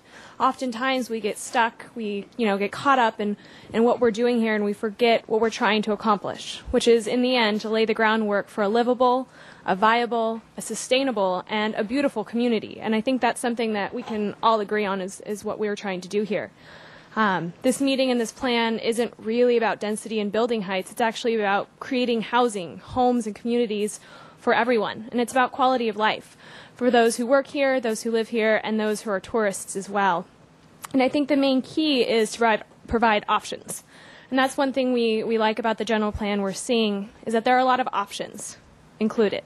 For people who ask who wants to live in 60 units per acre or who wants to live in a dense downtown, me. Hi. That's me. And I think we forget that. I think that face is lost a lot. A lot of people of my demographic aren't necessarily in a position of life where they can come to a meeting in the middle of the day and share their viewpoints. But there's a lot of us out there. So I really want to emphasize that it's options here. We're not asking for 60-foot buildings across the entire downtown, but we also aren't asking for 40-foot buildings. It should be an option. There should be 10, 20, and 60-foot buildings. So really looking at that entire picture and allowing for that.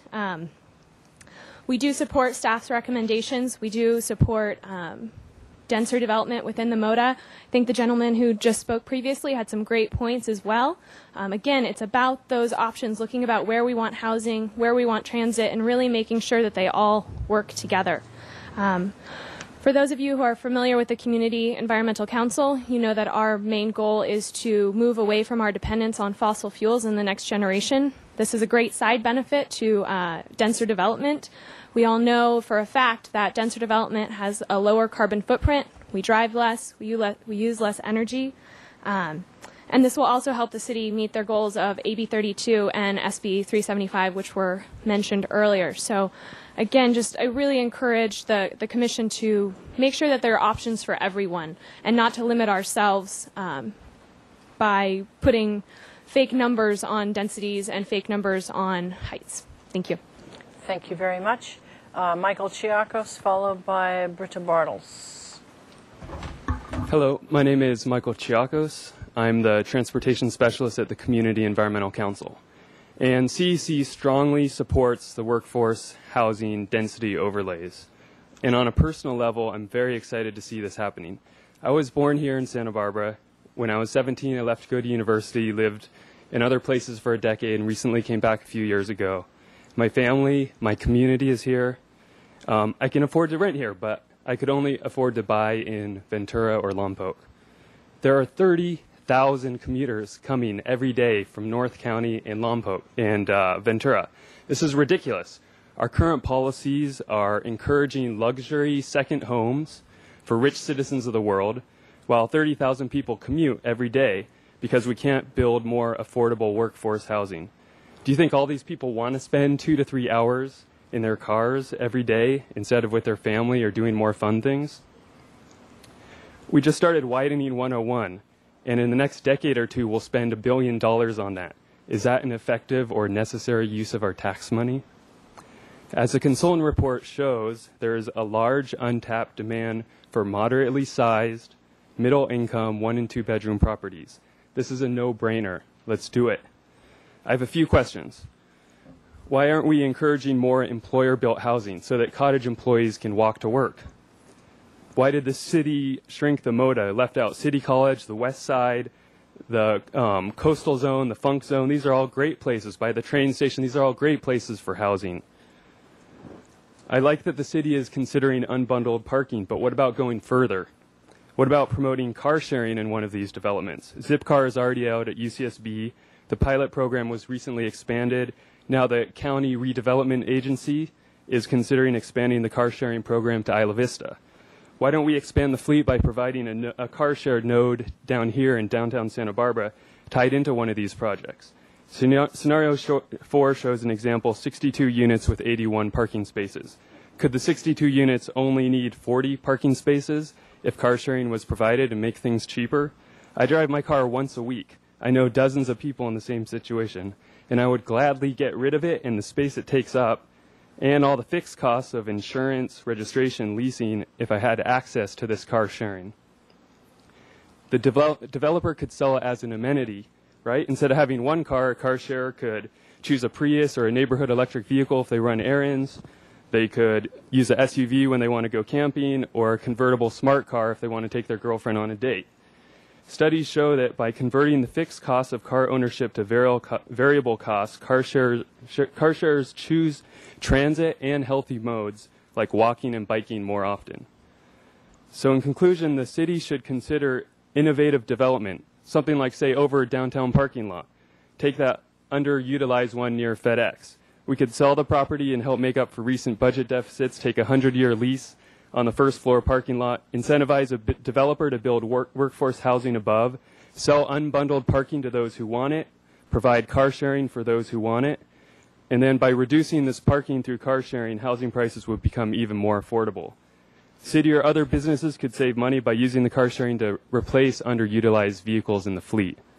So these ideas are already happening in large cities. Let's make Santa Barbara a leader in creative urban problem solving among small cities. Thank you.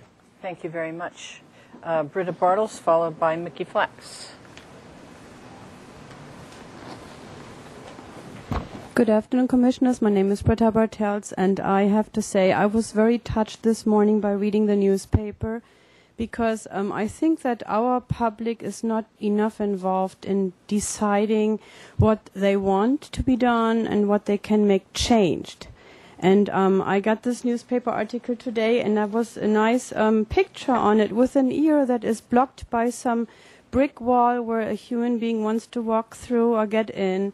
And I thought this is something very nice to bring up to the publicity, actually, because our community is constantly complaining about things or projects that don't get done, followed up on, and that our city is getting worse and that buildings look uglier. And especially I would like to address a concern in regards to a project I have been really working on recently.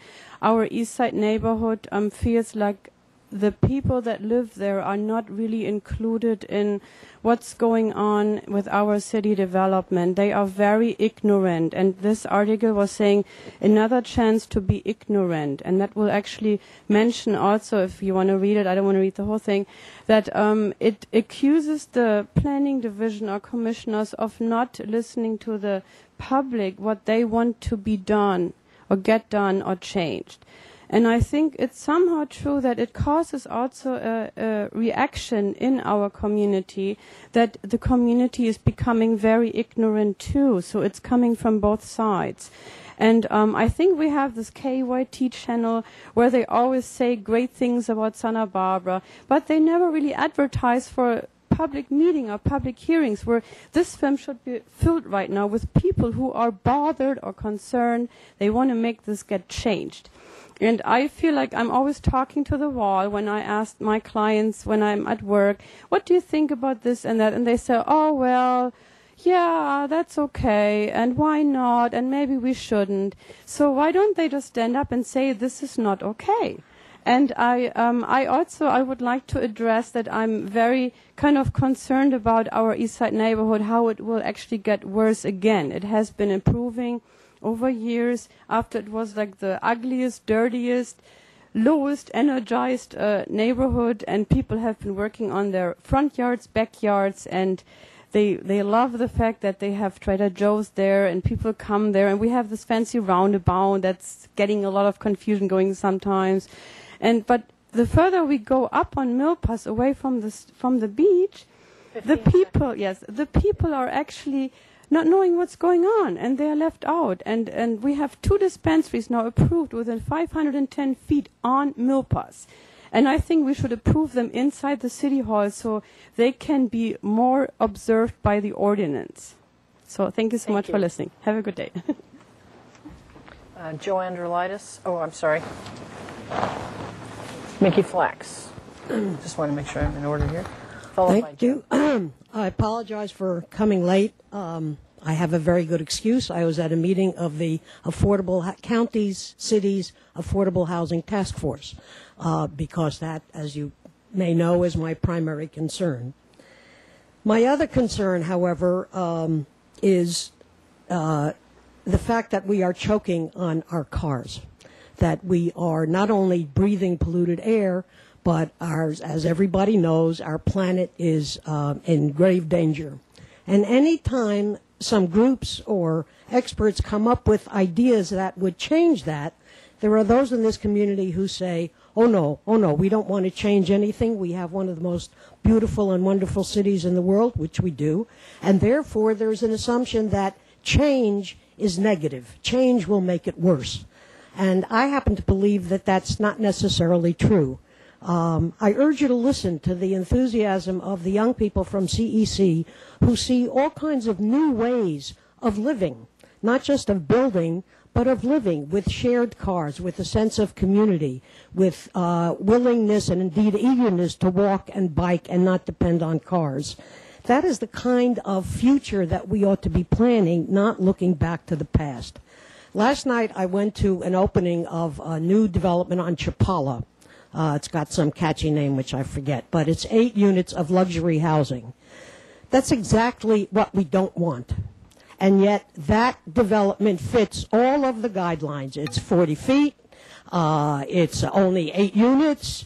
It's beautiful. It's got all kinds of doodads. It's got open space. And yet that's not what we want. I suspect they did 8 units because with 9 they would have had to have inclusionary. And they're trying to maximize their return.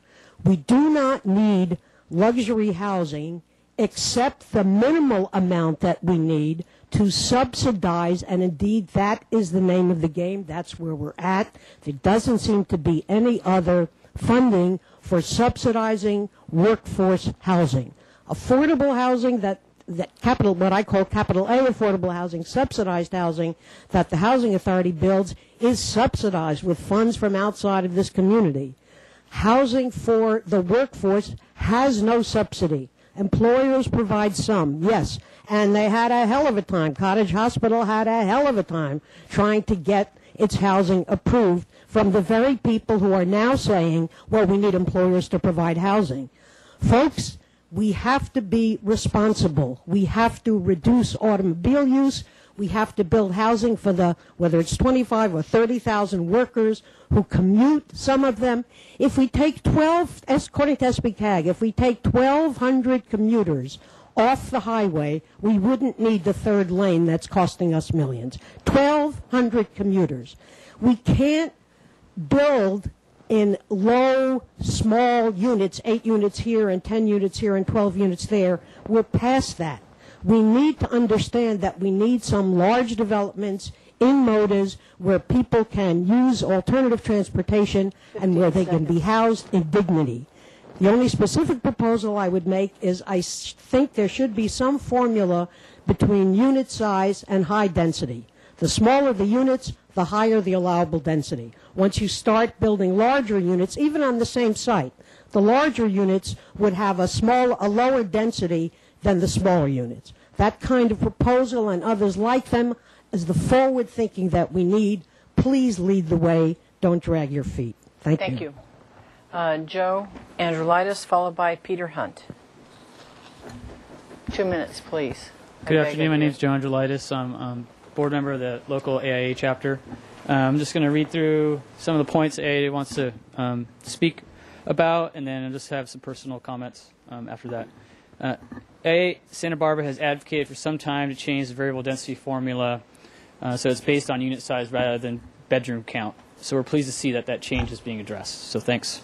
We support the concept of the MODA and like that the boundaries have moved to mid-block rather than the center line of the streets. We'd like to suggest adding blocks maybe facing Anapamu Street corridor running east and along the Milpa Street corridor running north. I think that's an important transit corridor that you may address. And there were some other comments that I thought were areas that needed to be added. I do think there's some comments regarding the single-family zones in the MODA, and I do think those should be excluded. I think we want to preserve those neighborhoods. We support unbundled parking and the one space per unit requirement. I was fortunate enough to talk to John Ledbetter, and he contacted... Excuse me, Joe. I missed the piece about what you think... This doesn't count against your time. About what should be excluded from the MODA? Did you have... the single-family neighborhoods, such as San Roque, part of the east side, and Samarkand. Okay. I mean, are we really... We're not going to change those.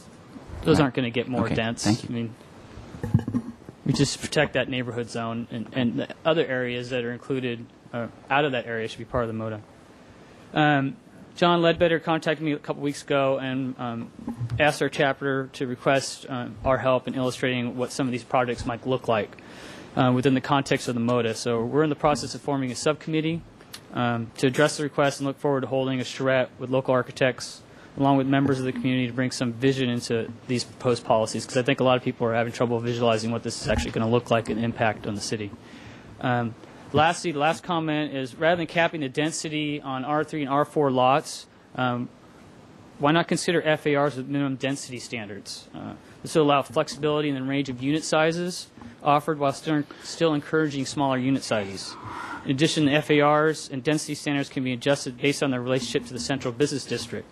Properties closer to the CBD would receive a higher FAR and minimum density standard, while properties closer to residential neighborhoods would receive lower FARs and lower minimum density standards. This would address the perceived threat of higher density neighborhood centers on surrounding lower scale neighborhoods. And lastly, on a personal level, I did go to the workshop on Thursday, and I thought it was poorly attended by young people, as I've always advocated to get young people involved here. And I really appreciate Megan coming and getting her perspective, because I think that's the perspective we really need to listen to.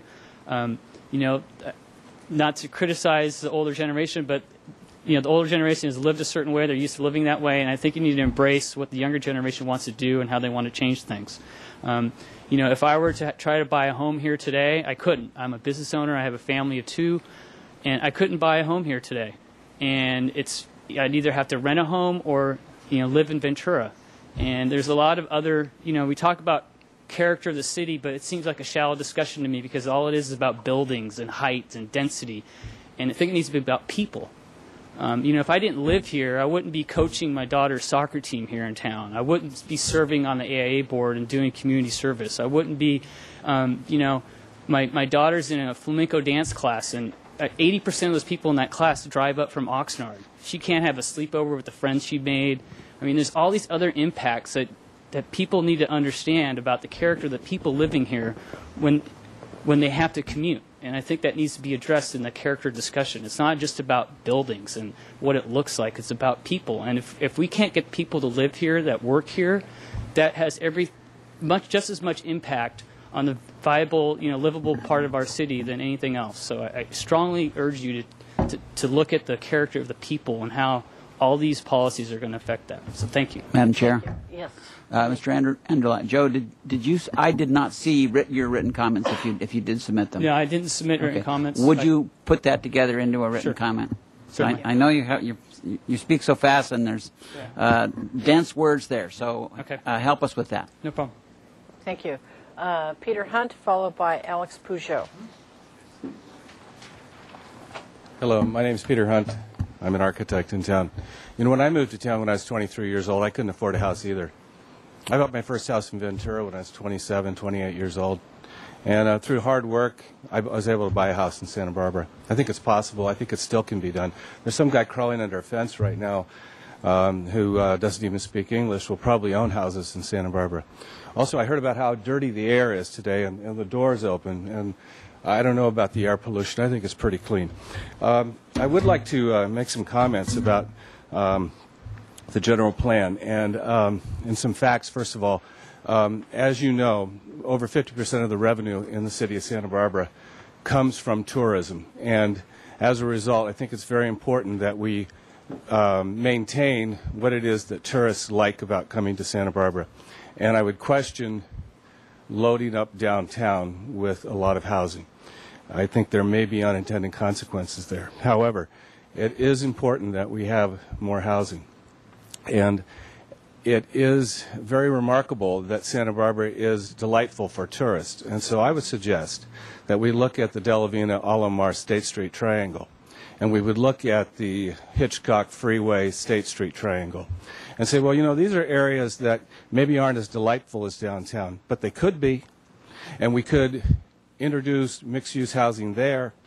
We could provide more street grid system, better sidewalks, more entertainment for people, and all the things that make downtown wonderful could happen there. And we could then improve Santa Barbara and make it, in other words, make the pie larger. Or is that a bigger, better pie, or is that just a better pie?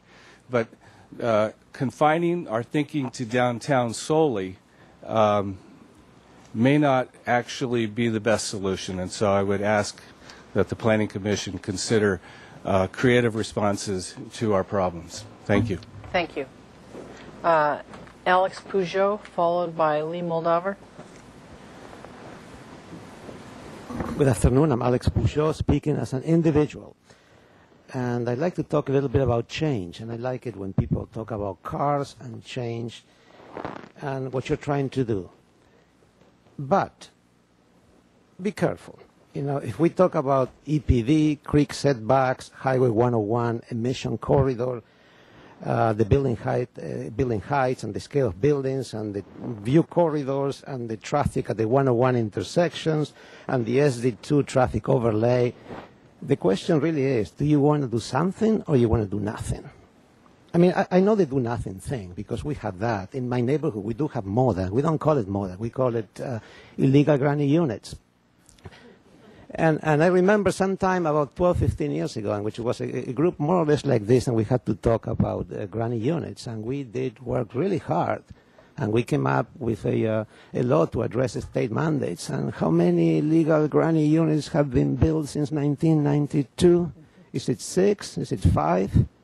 I have more on my own block, which to all of you would look like a single-family residence, which it is, really.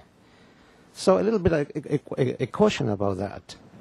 And also, if you're trying to create housing, be a little, you know, if you make them tight size, and now we're having low ceilings, and, well, it's single use. So you're going to have somebody on the first floor with a small house, the tight ceiling. That's what? I mean, I can see the concerns. Small houses do work. They have to be elevated. They have to have a balcony. And a higher ceiling helps a lot. It is possible, but you're tightening up the envelope to the degree that I'm afraid nothing will come out of this, and we're going to have less. And we're going to have smaller units and not any more of that. I agree with many people who spoke, including Ms. Jacobs, that this is not a new idea, and you see the drawings around here. This is the original idea, where density belongs downtown, no someplace else. This is nothing new. This is the old story. The new story is the car and sprawl and bringing people away. And I agree with Plan 4 and 5 and 6 and all of those. They are very nice. We need all of them. because to build where the land is cheaper, not so high with the parking and so forth, that's called sprawl. We already had that. We need to move forward. I'm glad to see the CEC people, the younger people who don't attend these meetings, people of color who don't attend these meetings. And I really resent a little bit the older generation that will not see the results of their advocacy, because this moves on 30 years from now, 40 years from now. We're not going to be here. And we are putting this cloud over the future. I agree with Joe's comments. It's the people that matter. Thank you. Thank you very much. Lee Moldover, followed by Chuck Davis. Morning, Madam Chair, Commissioners. I'm Lee Moldover. First of all, thank you for holding this open workshop. I think it's been one of the better ones in the Plan Santa Barbara process. I want to especially indicate, rather than taking up your time, that I've heard interesting new things that I really agree with or I'd like to explore further from Gil Berry and Tom Bollea, Aaron Burney, Michael Chiakos, Mickey Flax, and Joe Androlides. And I heard earlier, I can't remember who the speaker was, a suggestion that there might be enough new material for consideration to continue the meeting and or direct the staff and the consultant to consider one more scenario option. And I think that there's been enough substance here today and enough new ideas that were inspired by the consultant's report that it might be worthwhile continuing the meeting. As a former board member of the ECP, I think that what is on the table now is very close to our principle number 4, which is to add new housing where it's appropriate to the zoning and the general plan, and infrastructure already exists to accommodate it. So I'm a strong supporter of that. I also would like to point out, as several speakers have mentioned, that one thing that we do not need between Plan Santa Barbara and the next general plan is anything more than the minimum of market housing. And the goal should be affordable housing, no matter which formula you use to define it. And any time that we're getting too many large units to get one or two affordable ones, I think is a step in the wrong direction. I would also like to point out that I've been doing consulting for years, so I appreciate where the consultant is at, you know, and paying them $20 and borrowing their watch to tell you what time it is.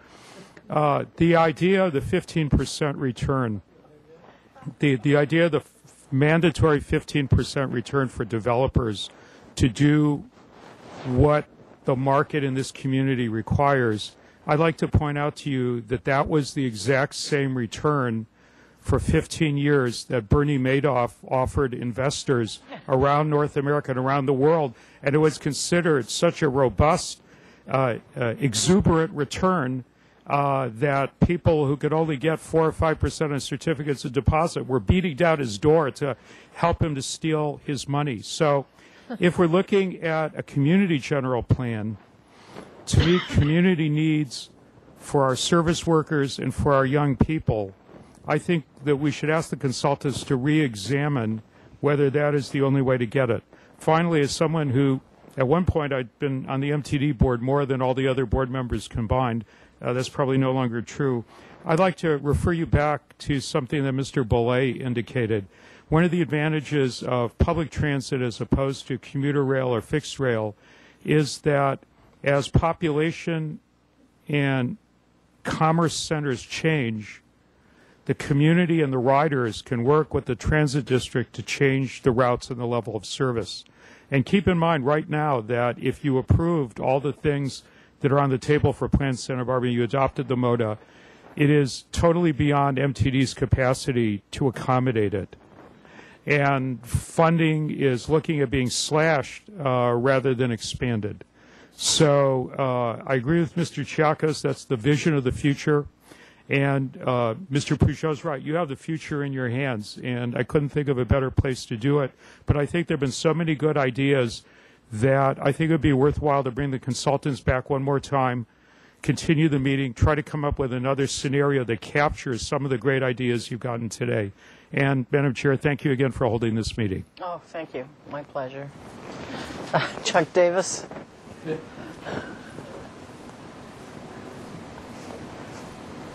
Chuck Davis, going once. Oh, here he comes. Good. Yeah, we had to make you do a lap to get up here.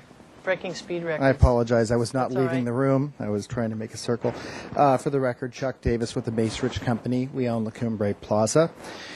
And just thought there were some things. I know I've read all the documents, a lot of very interesting information, and we've been following the process up to this point. I think I spoke to a couple of the members here that came to one of our events last fall as we've been renovating the center. We acquired the center, I think, at the end of 2004, and we've been pretty aggressively working to try to reposition it, both from a retailing and merchandising, a more general presentation to match the community, but also aesthetically, so that I'd say that it is less of a dated strip center and more of a really an anchor to that Upper State Street area. A couple things I think that are important when looking at our property. It seems like that it does come up in many conversations we've had, but sometimes I think that people don't quite understand exactly the logistics of our site. So I'm going to give you a little bit of an understanding of that. The center was Ernie Hahn's first development, first shopping center. That's a nice thing, a little feather in your cap. He really was perhaps the greatest developer on the West Coast for the life of the Hahn Corporation. But this shopping center was developed on 5 separate ground leases. We don't own the land. We essentially, from 5 different people, have different parcels that are aggregated together, and we have different terms, some several decades, some only a couple of decades. So when you're looking at least on the housing element and some of those pieces that are important, I think at least if somebody is looking at La Cumbre Plaza as an opportunity in the city, they should understand ownership on that site's just not realistic if we were to look at being able to do something there. Further, the department stores are on their own ground leased parcels, separate from ours. So they have their own rules and their own terms, and they would have essentially their own rights. Mixed use as a goal is fine. We do have mixed use developments within our portfolio. Redmond Town Center has extensive office, hospitality, retail, entertainment. We just kicked off about a 3.5 million square foot expansion with extensive retail, residential, hospitality, and office at Tyson's Corners in Virginia, which is on the metro extension out to Dulles Airport. It makes sense in the right locations and in the right circumstances. But we are, first and foremost, a retail business. We're a Wall Street REIT, and we're governed by analysts and all of those efforts, as well as our shareholders. And we don't essentially do mixed use and residential on its own right generally as a primary business. That's an ancillary business if it makes sense and cooperative to the primary business. Valuation, I was just taking a look at this. I think that's something a lot of times we hear with cities, and believe me, on the West Coast, and I work on all of our Bay Area properties, and 2 in Marin, and the comment a lot of times is, well, you got all those free parking lots. Well, those parking lots aren't free. Those parking lots are commensurate with the shopping. They're an expectation of the customer, and there are obligations within our leases as well as with our department stores to maintain and provide for them. So it's not free land, and the replacement of that, $100 a square foot would basically replace enough parking with absolutely no architectural character on the outside of it whatsoever. So that's a little bit, that's at the very low end. That's about $25,000 to $30,000 a parking space to replace, and it costs far more than that to have the expectation that this town has. We think that we can see the value of having the mixed use and the density and those things there, but frankly, we would want to be incentivized is there enough ground floor retail opportunity for us to really augment and fully develop that center so that it really does become a qualitative HUD. And that's the type of incentive that we would be looking for. What that means, I don't know. Typically in cities we go down the road and actually look at mixed-use studies and those types of things to see that, what could happen. But we've been really kind of sitting back to find out exactly where the city's plans and thoughts are lying in terms of its housing needs, demands, and how they want to allocate it. Anything that we do on our property requires full approval of all the underlying landowners and the department stores. We're governed by a document called a reciprocal easement agreement. It's kind of like a CC&R, and they're very tough, and they basically say any significant change to the site plan requires approval, and it's not reasonable approval. It's unilateral approval. So even some of the changes we're making now, we have to get our department stores on board with some of those things. We are open to a dialogue and shared goals for the expectations and desires of the city and ourselves, but it will take time, patience, and flexibility, and we know it's a bit of chicken and the egg, and we think this is a good time to have the discussion. If we are incentivized appropriately, then there is an appropriate level of ground level commercial to augment what we have. Then we can start looking at ways to help really meet the city's goals and needs. It's a very difficult time for retail today. We're working hard, even in this tough time, to improve La Cumbre Plaza and to take it to a level that the local residents expect and the experience they want. We just got Design Review Board approval for Vaughn's to go in and finally facelift that store that's been really not very attractive for some time, and we also got an approval for another couple stores to create a little more qualitative entrances and towers. And if you know the center, you know the exterior of it looked like the backside of an industrial park for a long time, and we're piece by piece starting to change that so it feels welcoming, inviting as you come in. We know housing is important to the city, and especially workforce housing and balanced housing for the community. And we're definitely here to work with you. We just need to recognize, and you need to recognize, the constraints and the governing restrictions we have to work with. And I'm certainly not suggesting that mixed-user housing won't happen at La Cumbre Plaza. It's just probably going to be a little more complicated than buying a piece of land and figuring out the density on it. Thank you very much. Thank you. And that ends this portion of our public comment. And I printed from my internet what I received, so I'm going to quickly read the names and just a touch of what they said, because there's not time to read everything they wrote, although I wish there was. Dorothy Littlejohn says that higher density housing would be a wonderful solution as well as affordable, but makes note we want to be integrated into the community as a whole, mixed in with people of all incomes. From Linda Adams, supports building affordable workforce housing. From Energy Intern. Who is Energy Intern? Okay. Challenge the Planning Commission to do both. Retain the SB charm while also planning for future sustainability. Leanne French. From Nina Gelman-Gons, please support measures to provide affordable housing and public transportation.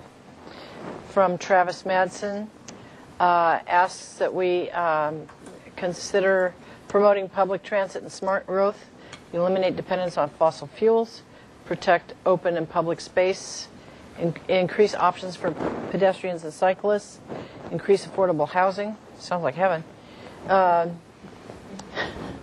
I think the time has come to make State Street into a pedestrian mall between Haley and Carrillo. From Dennis Thompson, AIA, he is supporting the concept of higher density affordable housing along transit corridors. From Mike Conway, please increase bicycle infrastructure, higher density housing, and decrease cities' dependency on fossil fuels. And I do believe that has got it. Yes. All right, thank you. And I'll pass these, I guess, over, and these as well. And I'll close the public comment. And now we're back to the commission and back to the map. Any further thoughts here? Madam Chair, we've had a couple of requests to continue this, what I think has been a very interesting and profitable discussion. And we did just cancel the meeting on August 12th. Is there a possibility that we continue? Because we only have until 3. I know. John, what say you?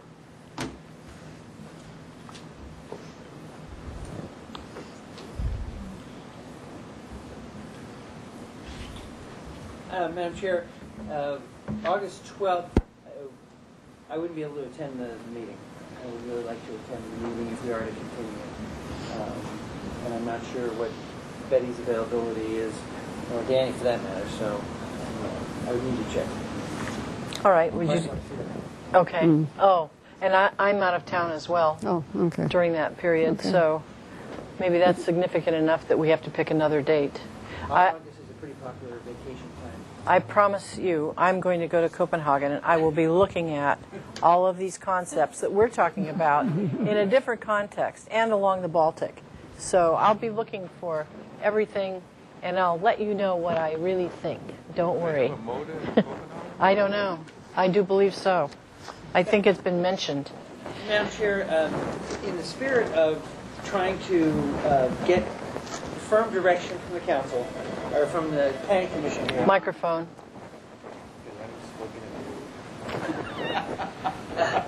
In the spirit of trying to get clear direction from the planning commission, I'd like to go back to these three questions and, if nothing else, get a straw poll vote so we know where we stand on this, and before we go back to the map and discuss that. That would be very useful for me and for staff in general. So, you're actually asking for action. Well, not action, but no, just that's fine. A sense of the group. And I mean, it's 2:30, almost 2:30. We got to be out of here at 3. Oh, no, and we haven't even begun to look at the specifics of the land use map. And I might suggest that's probably a better.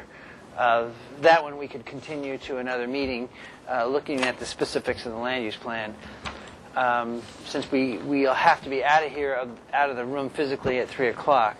But we certainly could use the next 35 minutes discussing these three items, and should we say, yes, we do want to look at higher density overlays within the MODA, then shift the remaining time onto the map. I'll be truthful. I wish I had time to look at, to focus and look at the ideas that were presented today as well before I make a big decision about, I'd love to answer your questions, but I would love to also focus on what the public is saying. Well, and I'm not asking for decisions. I'm just asking for feedback, and that Madam would Chair, be really helpful. I suspect that number one, which really doesn't have a great deal of change in it, but it's a different way of calculating. I think I certainly could support that, changing it from going by number of bedrooms to unit size. And I know Mr. White has been concerned about that for a long time. And I as well. So on number one then, this will help you, John. So consider changing so that we are looking at building envelopes versus unit size. Building envelope people? No, I thought it was... The way variable density, perhaps staff could restate it. Yes, restate it so we can do it. The initial, and I think, I don't know if it was Commissioner Bartlett that first pointed it out, the way it was written in the staff report was strictly looking at the changes to the variable density to reduce unit sizes. I added, for the purposes of this discussion and the building envelopes, because in effect that's what that would do. It would be, if you had smaller unit sizes, that would also create, for the same number of units, a smaller building envelope. That's not to say I'm advocating lowering the heights of the buildings, but I'm just saying that would be the net effect of it. If your objective is to reduce the unit size and the building envelope. For some of us, that's a benefit. Right, exactly. So that's why I want to make sure that that's understood, that those two are linked. But essentially, what it is, we're talking about going from counting by number of bedrooms per unit to the size of the unit. Exactly, to the size of the unit. Addison, you're that's the core of the question. Okay, yeah. I think that's a good move. Madam Chair and staff, I would point out that many of us have been talking about this for years, so this should not be a surprise that we agree with that concept. We've been asking for it. But I would also suggest that there was another option suggested, I think Joe mentioned it, and that is larger unit sizes should equal lower density allowed. And that incentivizes, rather than uses the brickbat approach, to develop a property with a lower, with a smaller unit size, which we're trying to do to reach the design in affordability. So I think we should look at that as well as just simply amending the variable density calculation. So could you clarify that for me? To me, that's the corollary of that is, you get greater density with smaller units, but you get, lesser density with larger units. Right. So to me, that's one and the same. I'm missing the difference. I guess I don't understand the question. The larger the units that a property owner chooses to build on his property would equate to a lower maximum density allowed. Right, and that's, Right. So that's the same thing. We're saying the same thing. Bruce? Madam Chair, I think the way Joe Androlaitis presented it, it was use an FAR approach on residential component. So the smaller the units you have, the more of them you can fit within the allowable FAR. And so you don't have to have set points for each size of units like we've done in the past, but it's a variable. And it gives you more of a working relationship within. And I think the threshold that was important was to set a minimum density so that you don't get a few large luxury units. So it'd be an FAR approach with a minimum density, sort of the opposite of the way we've done it in the past, where you have a maximum density and then set increments based on bedroom count. So that gives us a more flexible tool, and I think that would be a welcome thing for everybody. Actually, I think it reaches the desired goal and it keeps it simple. And it's, you have FARs everywhere else in town. So. Charmaine and then John. Regarding the change in the variable density standards from unit sizes to unit numbers, I think that's something that we've wanted across the board and citywide. And it's really almost a separate discussion because it's been pretty much gone over that that the program, the way it is now, doesn't work to anyone's benefit. And so that's just do that. That's definitely there. And then regarding the scaling of FAR, it's reminded me a little bit of the cost of benefit zones that we have regarding parking, where if you're close to the right configuration of stuff, and I think Mr. Jensen said it pretty well, that the assumptions are in place that transit is good in this location, then that creates kind of zone of benefit wherein you could have a slightly different FAR than what would exist outside of that. And I think that's what Mr. Androlaitis was describing, and I think that sounds like a good idea. John and then Bruce. Thank you. I agree that on this first question, I can't disagree with anybody that on this. We've wanted to do this for many years, so let's just go and do it. We don't need to talk about it much more. Joe's and everybody else's conversation about this FAR piece works quite well. OHA uses a differential FAR approach for commercial, non-residential, and residential in its specialized community village zone. So it's proven to work, and it gives you good projects that can be built. The second question here, I'm looking on my staff report, is shrinking the MOTA boundaries an appropriate means of targeting future residential development? My response is absolutely not. I think it's going in the wrong direction. I think it is going against the options that Megan Burney has talked about and Michael Chakos. I think those are the people who are going to be living with the decisions that we make whenever we make them. And they almost deserve honorary planning commissioner status just to get us to get our heads pointed in the right direction so we address this most important aspect of the community. So, Commissioner Joseph, could you clarify that for me then? So what areas then would you suggest that, would we go back to the west side? Not the whole thing, no. Or down here? Some of this shrinkage is good. I think you come back off the west side here, to the multifamily zones here. So you bring this from Cottage over to the commercial area here, down the freeway, to the orange-colored area over here, down San Andres, all the way down here, all the way down to Loma Alta, loop around, cover City College, and take it along, pardon? Breakwater. And the breakwater, take it along Cabrillo, either up Garden to connect up with Gutierrez, or all the way over to Milpas and up the mid-block east side of Milpas up to Anapamu Street and jog over to get up to Mitchell Tarina before you come back. That's going to give you the majority of the multifamily piece. Having these well-intended higher density neighborhood blobs at this point, I think, creates more problems than it solves. I think with a properly crafted overlay zone, you can provide for the higher density in the areas that the process will allow it to take place. But Commissioner Joseph, but where though? That's what we need to know.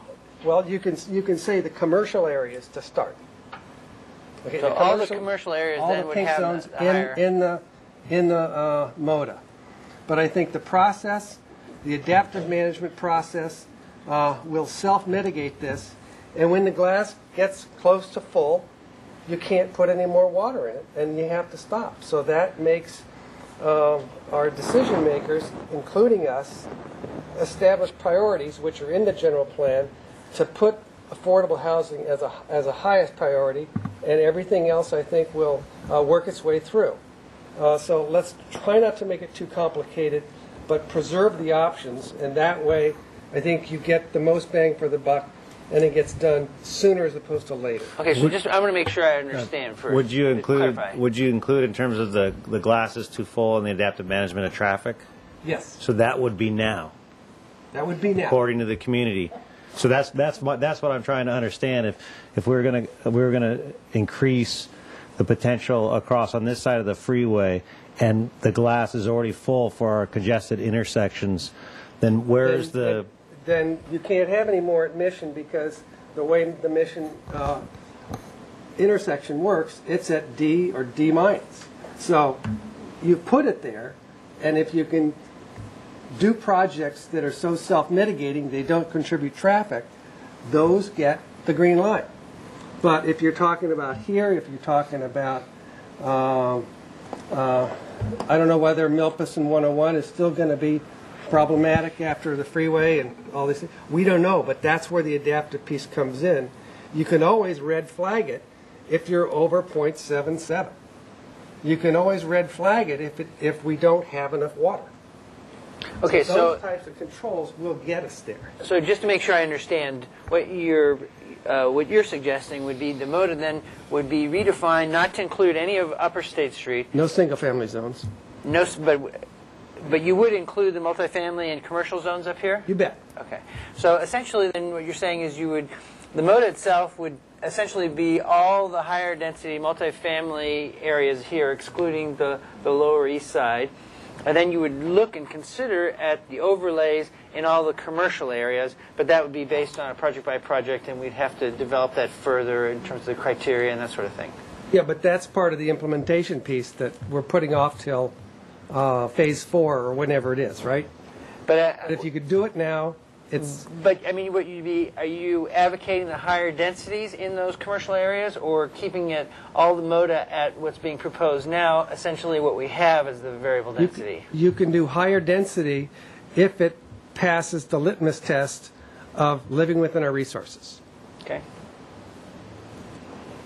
Okay. And the other thing is, you don't want to do too much high density in the core, because that's the El Pueblo Viejo, and that's got its own issues that I know a number of members of this commission want to make sure that we preserve. We don't sacrifice the community character for housing. But I think the design process, your reviews of it internally, and the community's review of it externally, gives you enough controls to say, this is good enough to go with at this point.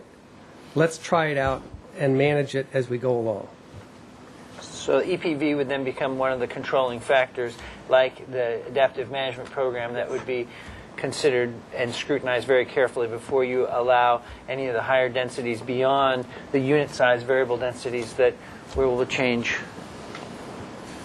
That's it. Okay. Thank you. And I'll add, perhaps this would take pressure off of EPV in terms of focus, and might be maybe that's what would benefit EPV, is to look out, as John said, into a different configuration of the MODA, so that EPV didn't receive the, if you have this circle, this circle, this circle, this, and you have these areas of higher density neighborhoods, then this becomes the largest target. And if we change the target somewhat and come out this way and have breathing room over here, then this won't be such an area ripe for that kind. Maybe it won't happen that it needs to receive that kind of development, or it's limited, or it's restricted to adaptive reuse of existing buildings, that sort of thing. Just a thought. Madam Chair, the last thing is, I think the MODA is an attempt to overcome the downside of Euclidean zoning that's gotten us into the problem we've got with the changing perspective on sustainability, on urban livability, and I think we're pretty close with our policy guidance and a map like this. I think we want to encourage that and not restrict it. Bruce? Well, that makes it easy to follow on with John. I pretty much agree with his definition of the MODA boundary, especially if we take out the single-family neighborhoods, and I do agree that it will help take the pressure off of EPV. I think the other thing that I would not like to lose sight of, though, was the concept of dual density, or if we migrate into a FAR approach, would be to have a higher FAR or density for rentals as opposed to for sale units. So I think if we could plug that into the equation as well, I think that would be well received and certainly help for workforce and affordability in this area. Yep. I'd like to clarify one point, both for the community and for the commission members. What's proposed in the Plan Santa Barbara for these single-family areas is not variable density. It's granny units, as was described, and I think that was an important distinction that Mary Louise Days made, that it's not a second unit, it's a granny unit. But the idea is you want to encourage those here within the MODA that still have the benefit of proximity to transit, commercial, and very walkable and bikeable. So, I'm getting the impression that, oh no, take the single family out because we don't want big multifamily in these single family. I couldn't agree more, but the concept is you want to look at all the tools we have in our toolbox to increase density in a way that is consistent with the character of the community, whether it's the single family neighborhoods or in the commercial areas. So I would just like you to keep that in mind as we talk about the MODA and the relationship to single family. Sheila, and then Bendy, and then Bruce. Do you need your light? I saw your light again. Did you want to? I was just going to finish up on my comment about the dual density and the rental. I mean, the advantage of having that concept is that you then, once you develop it as rental at the higher density, you're unable to convert it then into condominiums, which has been another issue that we've all been facing. Thank you, Bruce. Sheila, and then Bendy. I guess I'm not clear on what. I think I know what the FAR is, but could you explain how this would differ from what has been proposed in terms of the variable density?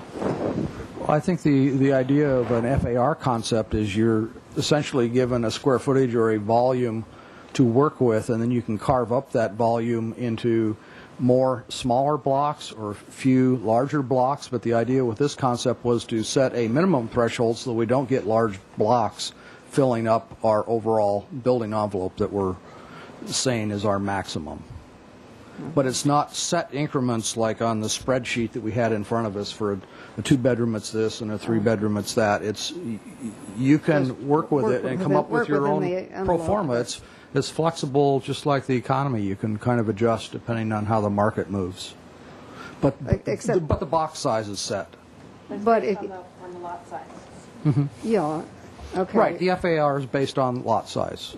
But if we're trying to discourage big units, somebody could still, using that method, they could still put in. Well, not if we have a minimum density. If we have a density that precludes them from having a unit larger than 1,300 square feet, then that's how we regulate that. Okay. Yeah. So then it's sort of a hybrid combination of controlling the size of the box and also the unit size. Right. And it allows, if an owner has property that's been in the family for a long time, they want to have one owner's unit and then have all the other units small, then it still balances itself out. So. Okay. Bendy? Oh, sorry. Are you finished? Well, that's all right. No, you go ahead. No. Thank you. I've got sort of a Jackson Pollock of words to respond to all the different comments that have been made today, and we're 2:45, so I am disappointed. We need to have a bigger discussion from this point, because we had the questions up there. We could probably get through those, which don't even get started on the full discussion that is needed today, coming out of today. First of all, the MOTA. Where I started, I kind of come full circle back. Lee touched on a critical issue with regard to MOTA, and that is MTD is suffering financially. And it's we need to, that MOTA to me has a definition of providing excellent transit, great transit. How much excellent transit can we provide? And how does our land use planning going forward 5 years, 10 years, 20 years, maybe in flusher times we're able to bring on more transit and expand the transit area. But right now, what can we do that's going to be not just the token 1 an hour drop off at Orpit Park or whatever, but something that's going by every 10 minutes that's really making sense. And that's something that we need to have as part of our discussion, is what is a realistic forecast for providing transit over the next 5 years. And to me, that starts to define a little bit what a component of MOTA. At least that's how I've been thinking about it for however long we've been discussing MOTA, a couple of years, whatever. So then unit size. We've all been talking around this for years. Smaller units, and yet what we've been seeing coming in is, we started by getting rid of the 2,000 square foot studios. We finally got those under 1,000 square feet, and now I would say the one good thing that came out of this economic study for me was that 1,500 square feet is a luxury unit, and yet this 1,500 is about as small of a unit as we've seen come in a long time. So we've been that far off base for a long time. So that's really sad, because we took part of that boom. We took 6-8 years of the boom, and we wasted those resources and that space to actually aggravate our problem rather than improve it. So the toolbox is bigger, wider than what we've been talking about. So we can do the FAR that Bruce was talking about. The rental, we could even go to the place of saying that there's rental-only areas. Just say, this is a rental housing area. That's where this is how the R3, R4 zone was created to begin with, as a rental zone. So I don't think it should be at least forbidden as a topic. Rental housing is a very big deal that's needed in this city, and we need to find ways for it to happen. The dual density, it does that. Do we need to bring in, borrow some other economist's watch to do that, or can we figure that out ourselves? I just hope that we can figure out a bunch of this ourselves. Okay, and another tool is financial incentivization. That we're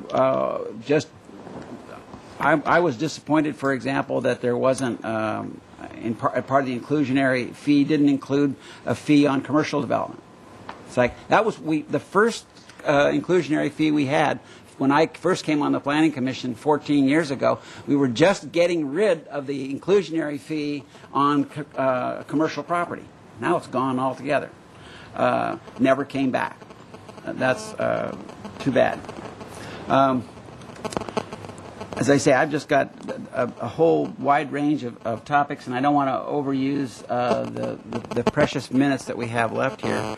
I wanted to appreciate seeing the gentleman from La Cumbre Plaza here. I hope that this city opens up a rich dialogue with that owner and on a 10-year plan to come up with something fabulous on that property. It is everybody. You look at it. It's one of those things that shows up on Google.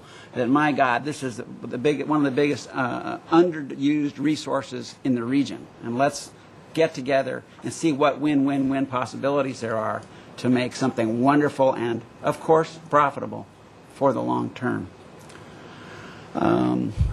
I scratch MODA out of that first sentence. I just go to change the variable density. It's not in the MODA. It's everywhere. Just get rid of it.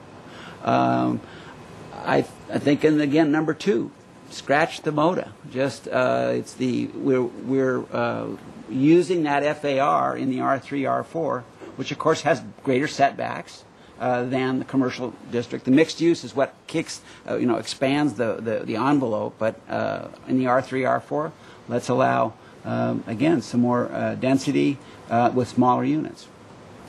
So as I said, there's more, but I know my colleagues have things to say as well, and I think that at least we've started some interesting balls rolling that I think can make a positive difference for this city and for this plan. And I think we can do it ourselves and neighborhood by neighborhood. Thank you. Charmaine? Madam Chair, I just want to revisit the possibility of having another or continued meeting on this topic. I think July 30th, there's no Planning Commission meeting. That's next Thursday. I could be wrong about that. I'm not here. You're not here for that? I'm not here. Okay, so not enough people for it. But to get a good discussion on item number 3, I think we're going to need more time.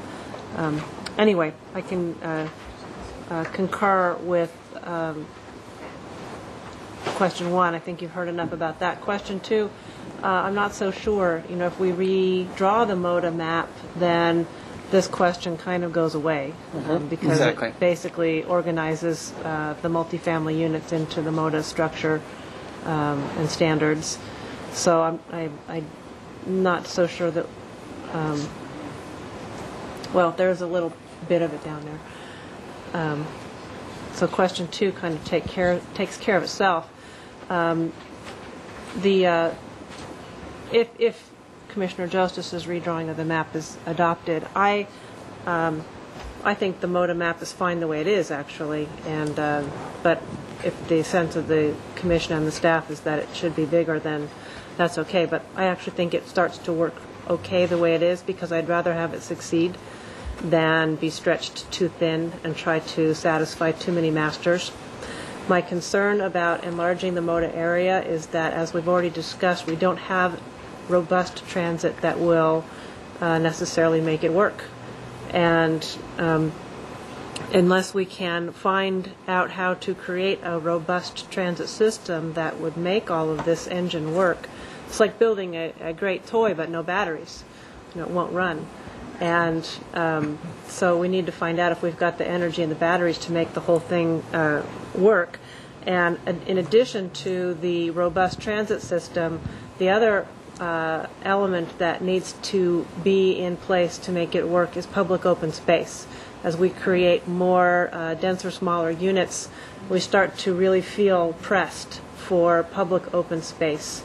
And I would include the Old Presidio Park as definitely part of the map that needs to show where some of our public open space is.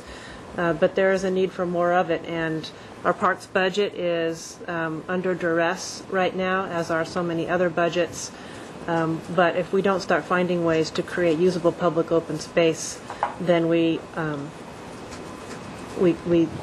defeat the purpose a little bit of what we could be accomplishing. I absolutely support any incentives or accommodations for rental properties, whether it has to be at a municipal funding or some other way. We have 60% of our population rents, And I think that will continue to be the case. Many people will decide to continue to be renters in Santa Barbara and keep their jobs here rather than take an hour-long commute. And it should be a desirable place to rent. And I don't think that we've addressed that enough. We don't have enough rental property, and we don't have enough really nice rental property. And lastly, the other element is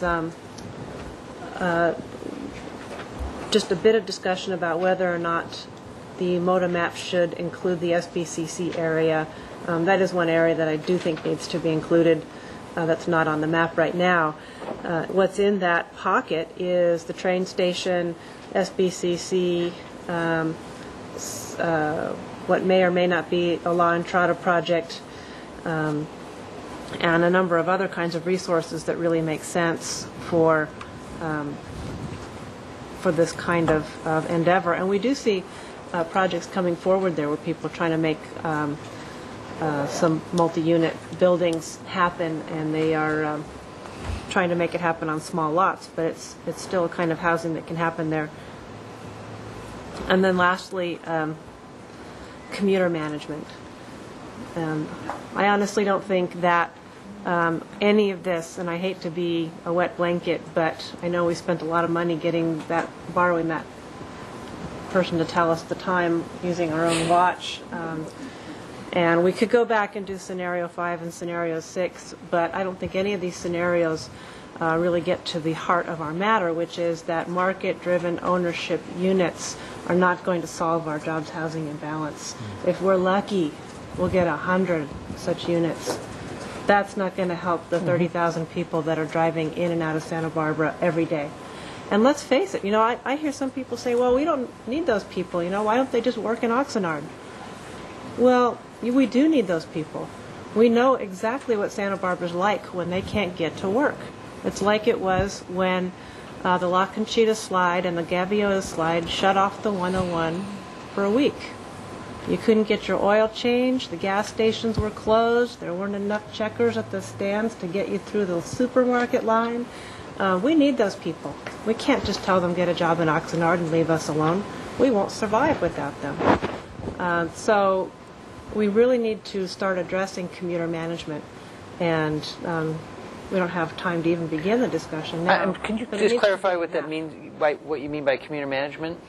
If people are driving their cars into town, is there a way and other cities and city planners and experts like Mr. Jostis would have better ideas about it than I do, but is there a way for them to be able to park their car somewhere and leave it there for the rest of the day and not have to use it to do their errands and go shopping and do the stuff that I'm sure people do during the workday?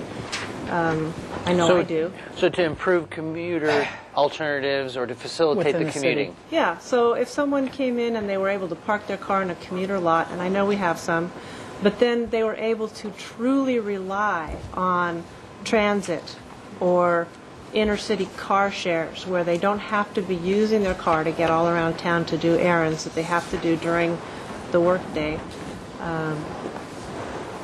Real options for how people can get around in the MODA, if they work in the MODA, but don't live in it. So commuter management, and I'm not an expert on that, but I have a sense it's possible. And okay, get it on the roster. Sheila, and then John. And John, you're going to be hitting it home for us because we've got to jump in our single car, in our cars, and drive single people all over to City Hall next. I was just going to say, housing is where the jobs sleep at night. Yeah. Yep. I gather that, as was said, that on 2, if we change the boundaries of the MODA, since the idea was to go from 22 to 18 to move it into the downtown, that is no longer an issue. It would make it moot, yes. 2 goes away. Okay.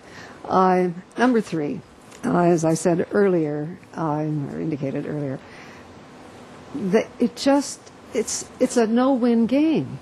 If we build projects with 60 market rate units in order to get 40 affordable, mid-range affordable, those 60 market rate units are going to create another 180 jobs. Even remember at the work session, someone asked, did you consider the multiplier factor? And she said, no, but luxury units create lots of service jobs. It just doesn't work. We're going to have more commuters rather than less. And we have got to figure out some way to find financing mechanisms. And, it's going for bonds to I don't know if this is possible, to people, to the public. And that's where we've gotten the housing. We don't have any middle income, and that's the really tough stuff. But I'm very interested in looking at what Mr. Berry has suggested, and perhaps, as Mr. White suggested, staff could look at that and see if that works, if that pencils out, and if they agree. And there was somebody else that also spoke in support of that. We can certainly address that. And just very quickly, we talk about, have made all kinds of efforts in terms of commuter management, and just quickly, 1980, drove alone, this is from the census, 1980, drove alone 64%, carpooled 19%. 1990, drove alone 73%, carpooled 13%. 2000, drove alone 76%, carpooled 12%. Constantly going in the opposite direction of all our efforts. So that's from the census. What are those statistics from? U.S. Census. I know, but for what area? Because they don't match what I have for Santa Barbara County. Well, I have that's U.S. and then for California, in 2005, drove alone 74% and carpooled 12.5%. Okay, just so that you know, the Santa Barbara County statistics, 80, 90, and 2000 were about the same at 70%. So while the two counties to the north and south of us have all followed that trend that you indicated, our county has stayed at 70%. And has the carpooling level stayed at the same? The mode share has fluctuated, and I don't have those statistics right now, but I can provide them for you. Okay, well that's good to know. But so it's 3 o'clock, Madam Chair. If I could just ask for one straw poll vote. Good luck. Well, actually two. It's a two-parter. Double good luck. So the first one would be, how many of the commissioners support the idea of expanding the MODA to include the area delineated by Mr. Jostis? That would be the first question. And then the second question would be, and that would basically that would render moot number 2 here. And then the second question is, how many of those would continue, would support market-driven affordable housing at some density? And I'm not sure that was basically what's being called into question here. Is 60 units an acre the right density, but at a higher density than what's being proposed for the variable density standard changes? So those are the two questions. Is that clear? Or? Well, actually, the first question I'd like to make is I would like to explore expanding the MODA. I won't agree to it, but I'm not adverse to exploring the concept. Madam Chair, John. They're reducing the MODA from where it is now. We're not expanding it from where it's been reduced. I mean, we're expanding it from where staff proposes to reduce it to. That's fine. Okay. But I would prefer to keep it where it is. If we have our druthers and if we have to play hardball, I'd go down to the outline that I suggested. But I think we want to maximize options at this point, not eliminate options. Right. So you're saying keep it like this, or like it was before? The previous. The bigger one. Okay, the previous one. Yeah. That seems to be everybody's clear with. No, that's not mine. So I like what. Let's have a show. Mr. Justice had suggested, but now you're changing your mind. Would you do me a favor real quickly, and just use a marker? I have Madam one. Chair. What? We're 2 minutes after 3. Yep. It's like, this is like Teddy Roosevelt when, he had the whole western United States out there and he's drawing national forests in about 30 seconds. Yeah. This is ridiculous. Yeah. I don't disagree. Let's even if it's a Wednesday, let's do it. Let's have a continuance and chew on this because let's continue. This is too important to make a decision like wave the wand today. That was our. Yeah. Okay, fair enough. Okay. Thanks for the input. Appreciate it. All right, and so we will adjourn for now and reconvene in our regular chambers. Thank you. Yes.